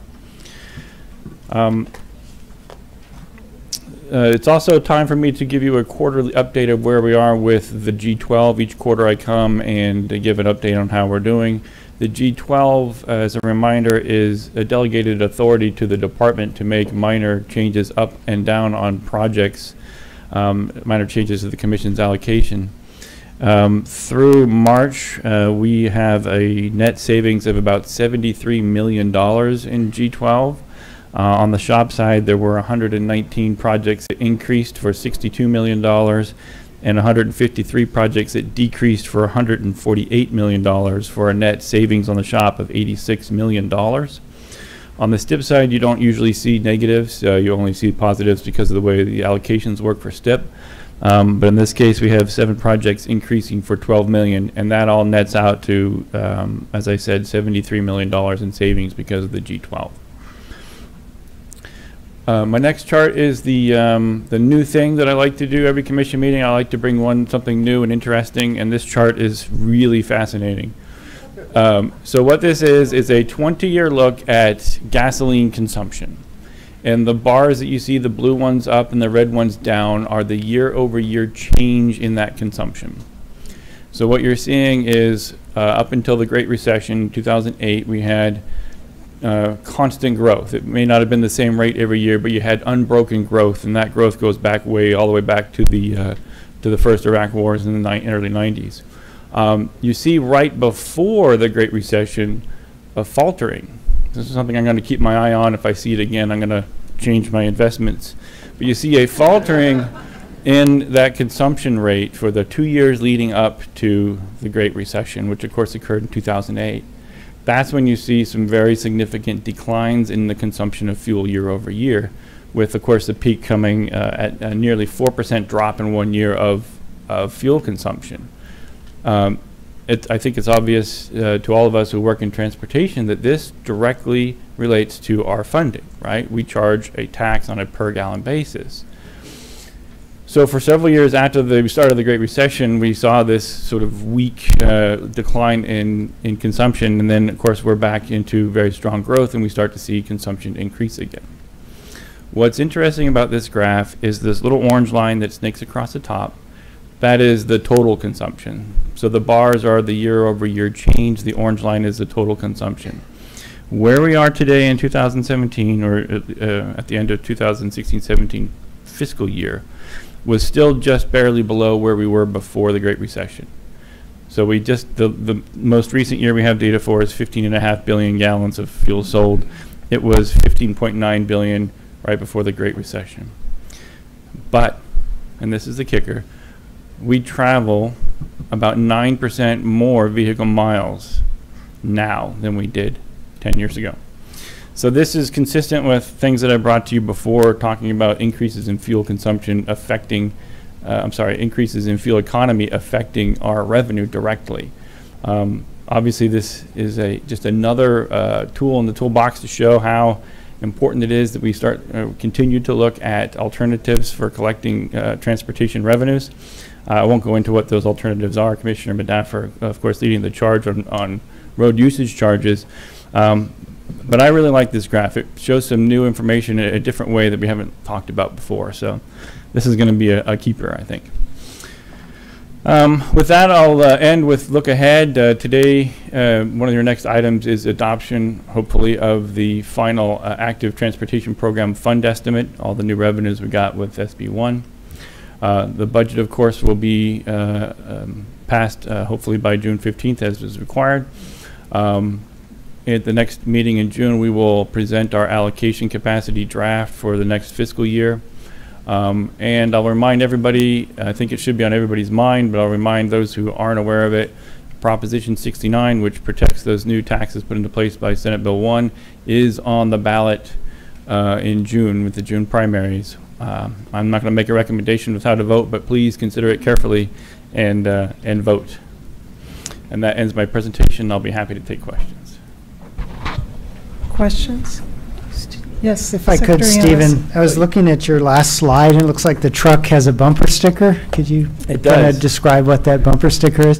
So this is not the first time I've had this on here. This is the iHeart SB1 bumper sticker. And I'll say this, I made that up one time. It's just a fake, what do you call it, photoshopping of this image. But I have since seen big yellow Pro SB1 bumper stickers on people's cars. I think it was a private industry thing, but I actually have pictures of a brand new BMW 5 Series with a huge yellow bumper sticker on the back. So that's good to see.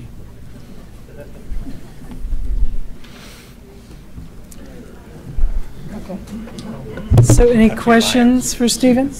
I have one quick one. On your vehicle miles traveled, you're including our vehicle miles in alternative fuel vehicles, right? Yes. Okay. All righty. Well, thank you very much. And in your new position, keep those graphs coming because we love you for your visuals. Thank you. Will do. Yes, Okay, and thank you for that as well. congratulations. So, okay, now I'll try to move to the next item, which is item 18. Robert. Thank you. So I kind of feel like a roadblock right now from the good stuff, so I'll make it quick. Tab 18 is an information item that provides an update on SB1 activities following the March Commission meeting. Staff is currently working on reviewing local streets and road program. They've received 493 out of 539 cities and counties have submitted their annual adopted resolutions project list on the new intake tool, meeting the May 1 deadline. At the June Commission meeting, staff will provide an update on the program, providing an update on the 2018-19 fiscal year fund estimate, the 2018-19 eligibility list of cities and counties for Commission's approval, and a list of anticipated cities and counties that will submit for supplemental eligibility in August.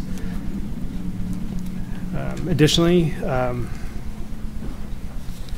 of next step, like Teresa reminded me earlier today that staff's already looking ahead, coming up on implementation after today.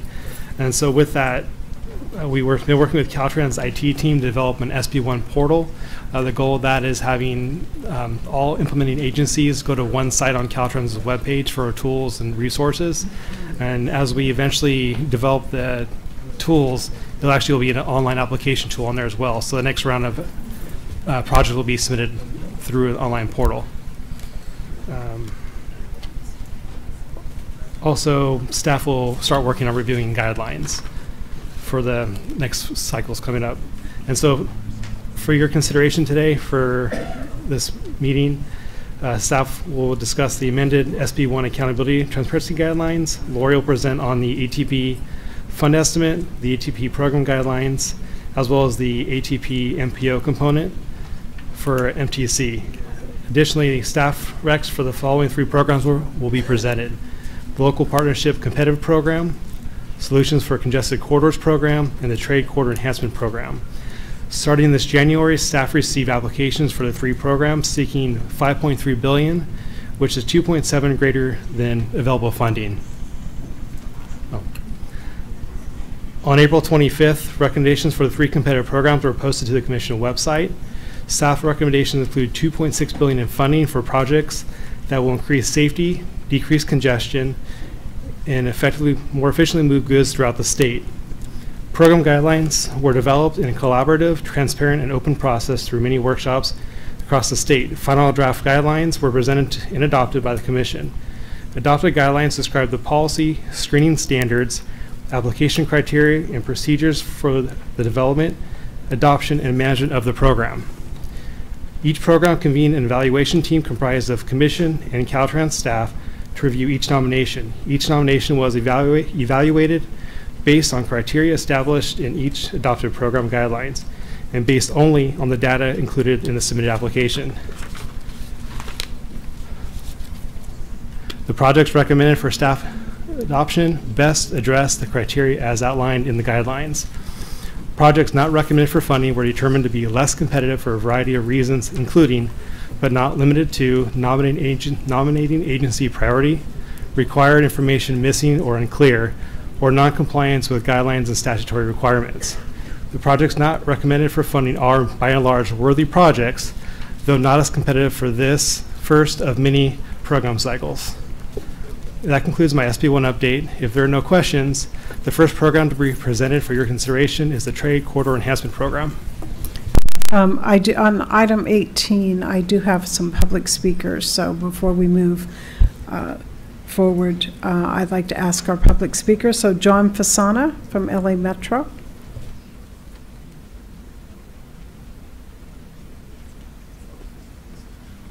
Well, thank you, Madam Chair, members of the Commission, Executive Director. We want to thank the CTC and its staff for the recommendations they put forward. It's been an arduous process.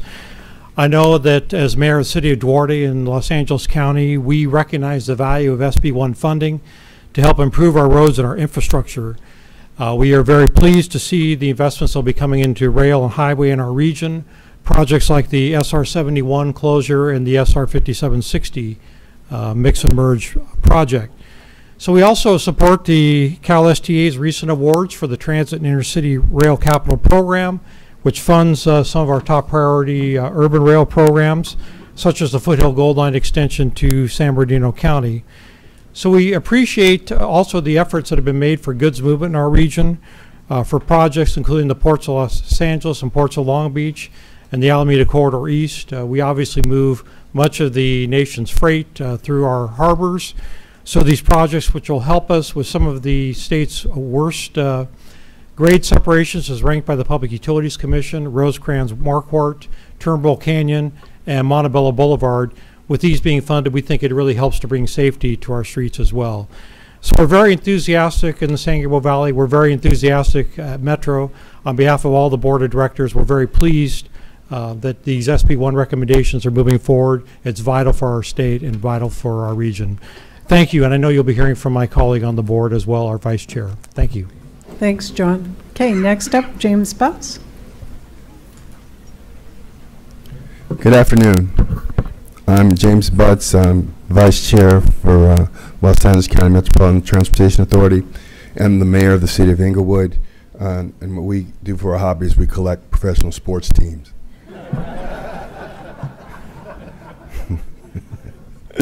But I'd like to thank the CTC for the staff recommendations to fund vital transportation projects that promote regional connectivity and improve mobility in LA County.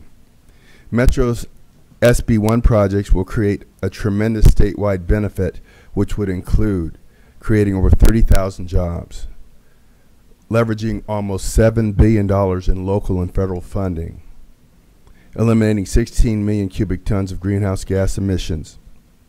Metro is working with our regional and statewide partners to find ways to accelerate Measure M projects to prepare for the summer 28 Olympic and Paralympic Games in Los Angeles, which will have the opening ceremonies in Inglewood, leading to more immediate benefits available from SB1 dollars.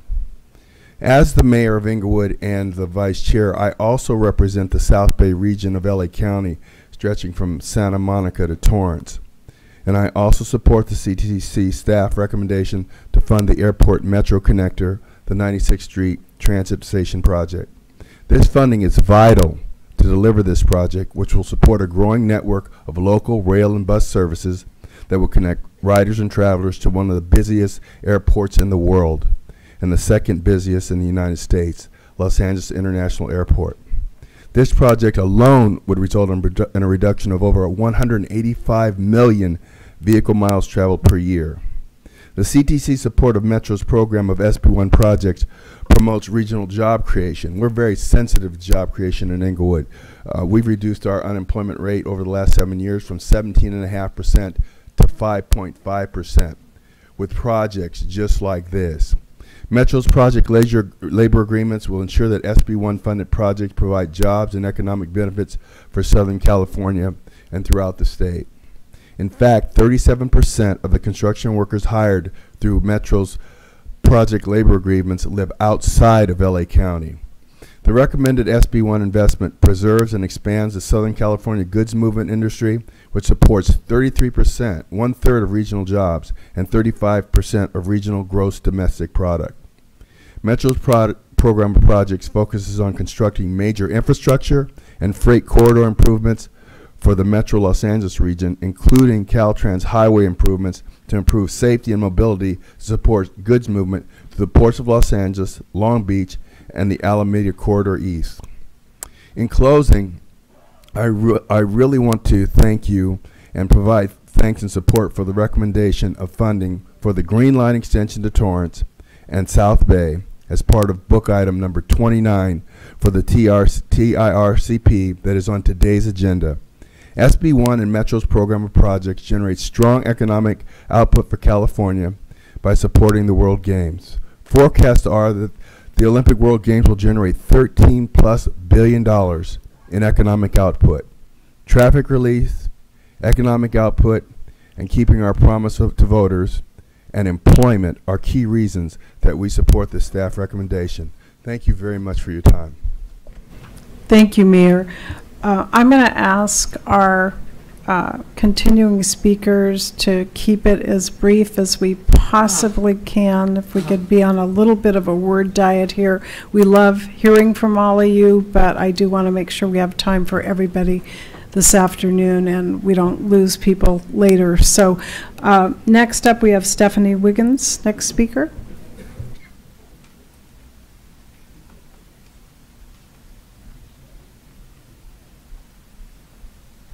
Good afternoon, and I got the chair's word, so I'll be brief. My name is Stephanie Wiggins. I'm here on behalf of our CEO, Phil Washington, with LA Metro, who sent his regards. He would be here, but we have a policy committee underway right now.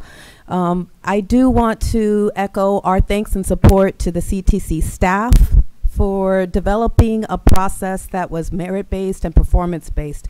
We think that's really important to the criteria, and as you've heard from our board, we think it's really important that the commission make the vote today so we can move forward on the projects that are near shovel ready. Again, thank you for your support. Thank you, Stephanie. Next speaker, Hassan Akrada. And Hassan, I had you marked down as 18 and 19. I'm going to ask you to address only item 18 at this time. Sure. And it looks like you have a buddy. Go ahead. I do. Hi, my name is Margaret Finley. I'm the immediate past president of SCAG, and clearly it is a very fast fall from president to past president because they don't even script me anymore. So anyway, I just wanted to thank all of you for the decisions you've made with regard to SB1. As a registered Republican in this state, no, I did not like what was done with having to get the money just without our approval. But I think I'm pretty much like a lot of people in this state, and I recognize that we need the money for our roads. And I think sometimes you just have to bite the bullet and say, this is it. So anyway, again, I appreciate the hard decisions you've made, and we definitely appreciate it for the SCAG region. Thank you very much. Madam Chair, Commissioners, Secretary, Director, good afternoon. I have to tell this because Fran wanted publicly me to say it. You are my favorite California Transportation Commission.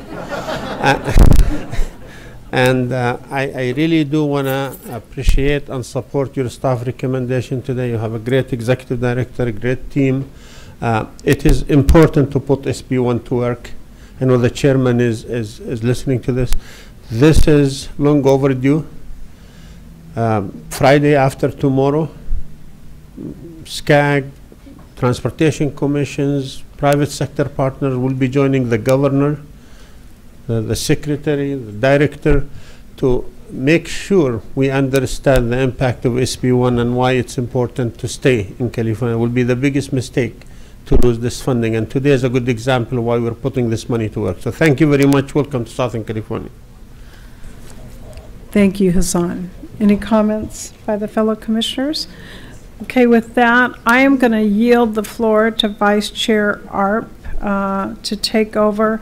I need to recuse myself as I'm a member of the Board of Trustees of the University of Redlands, And also my employer, Majestic Realty, has items in a number of these, or has related projects. And so I will be out of the room, and Vice Chair Arp will take over for the next 3 items. Thank you. I forgot I was supposed to give you all a bio break, so before I leave, 10 quick minutes, okay? We have a lot of work to do.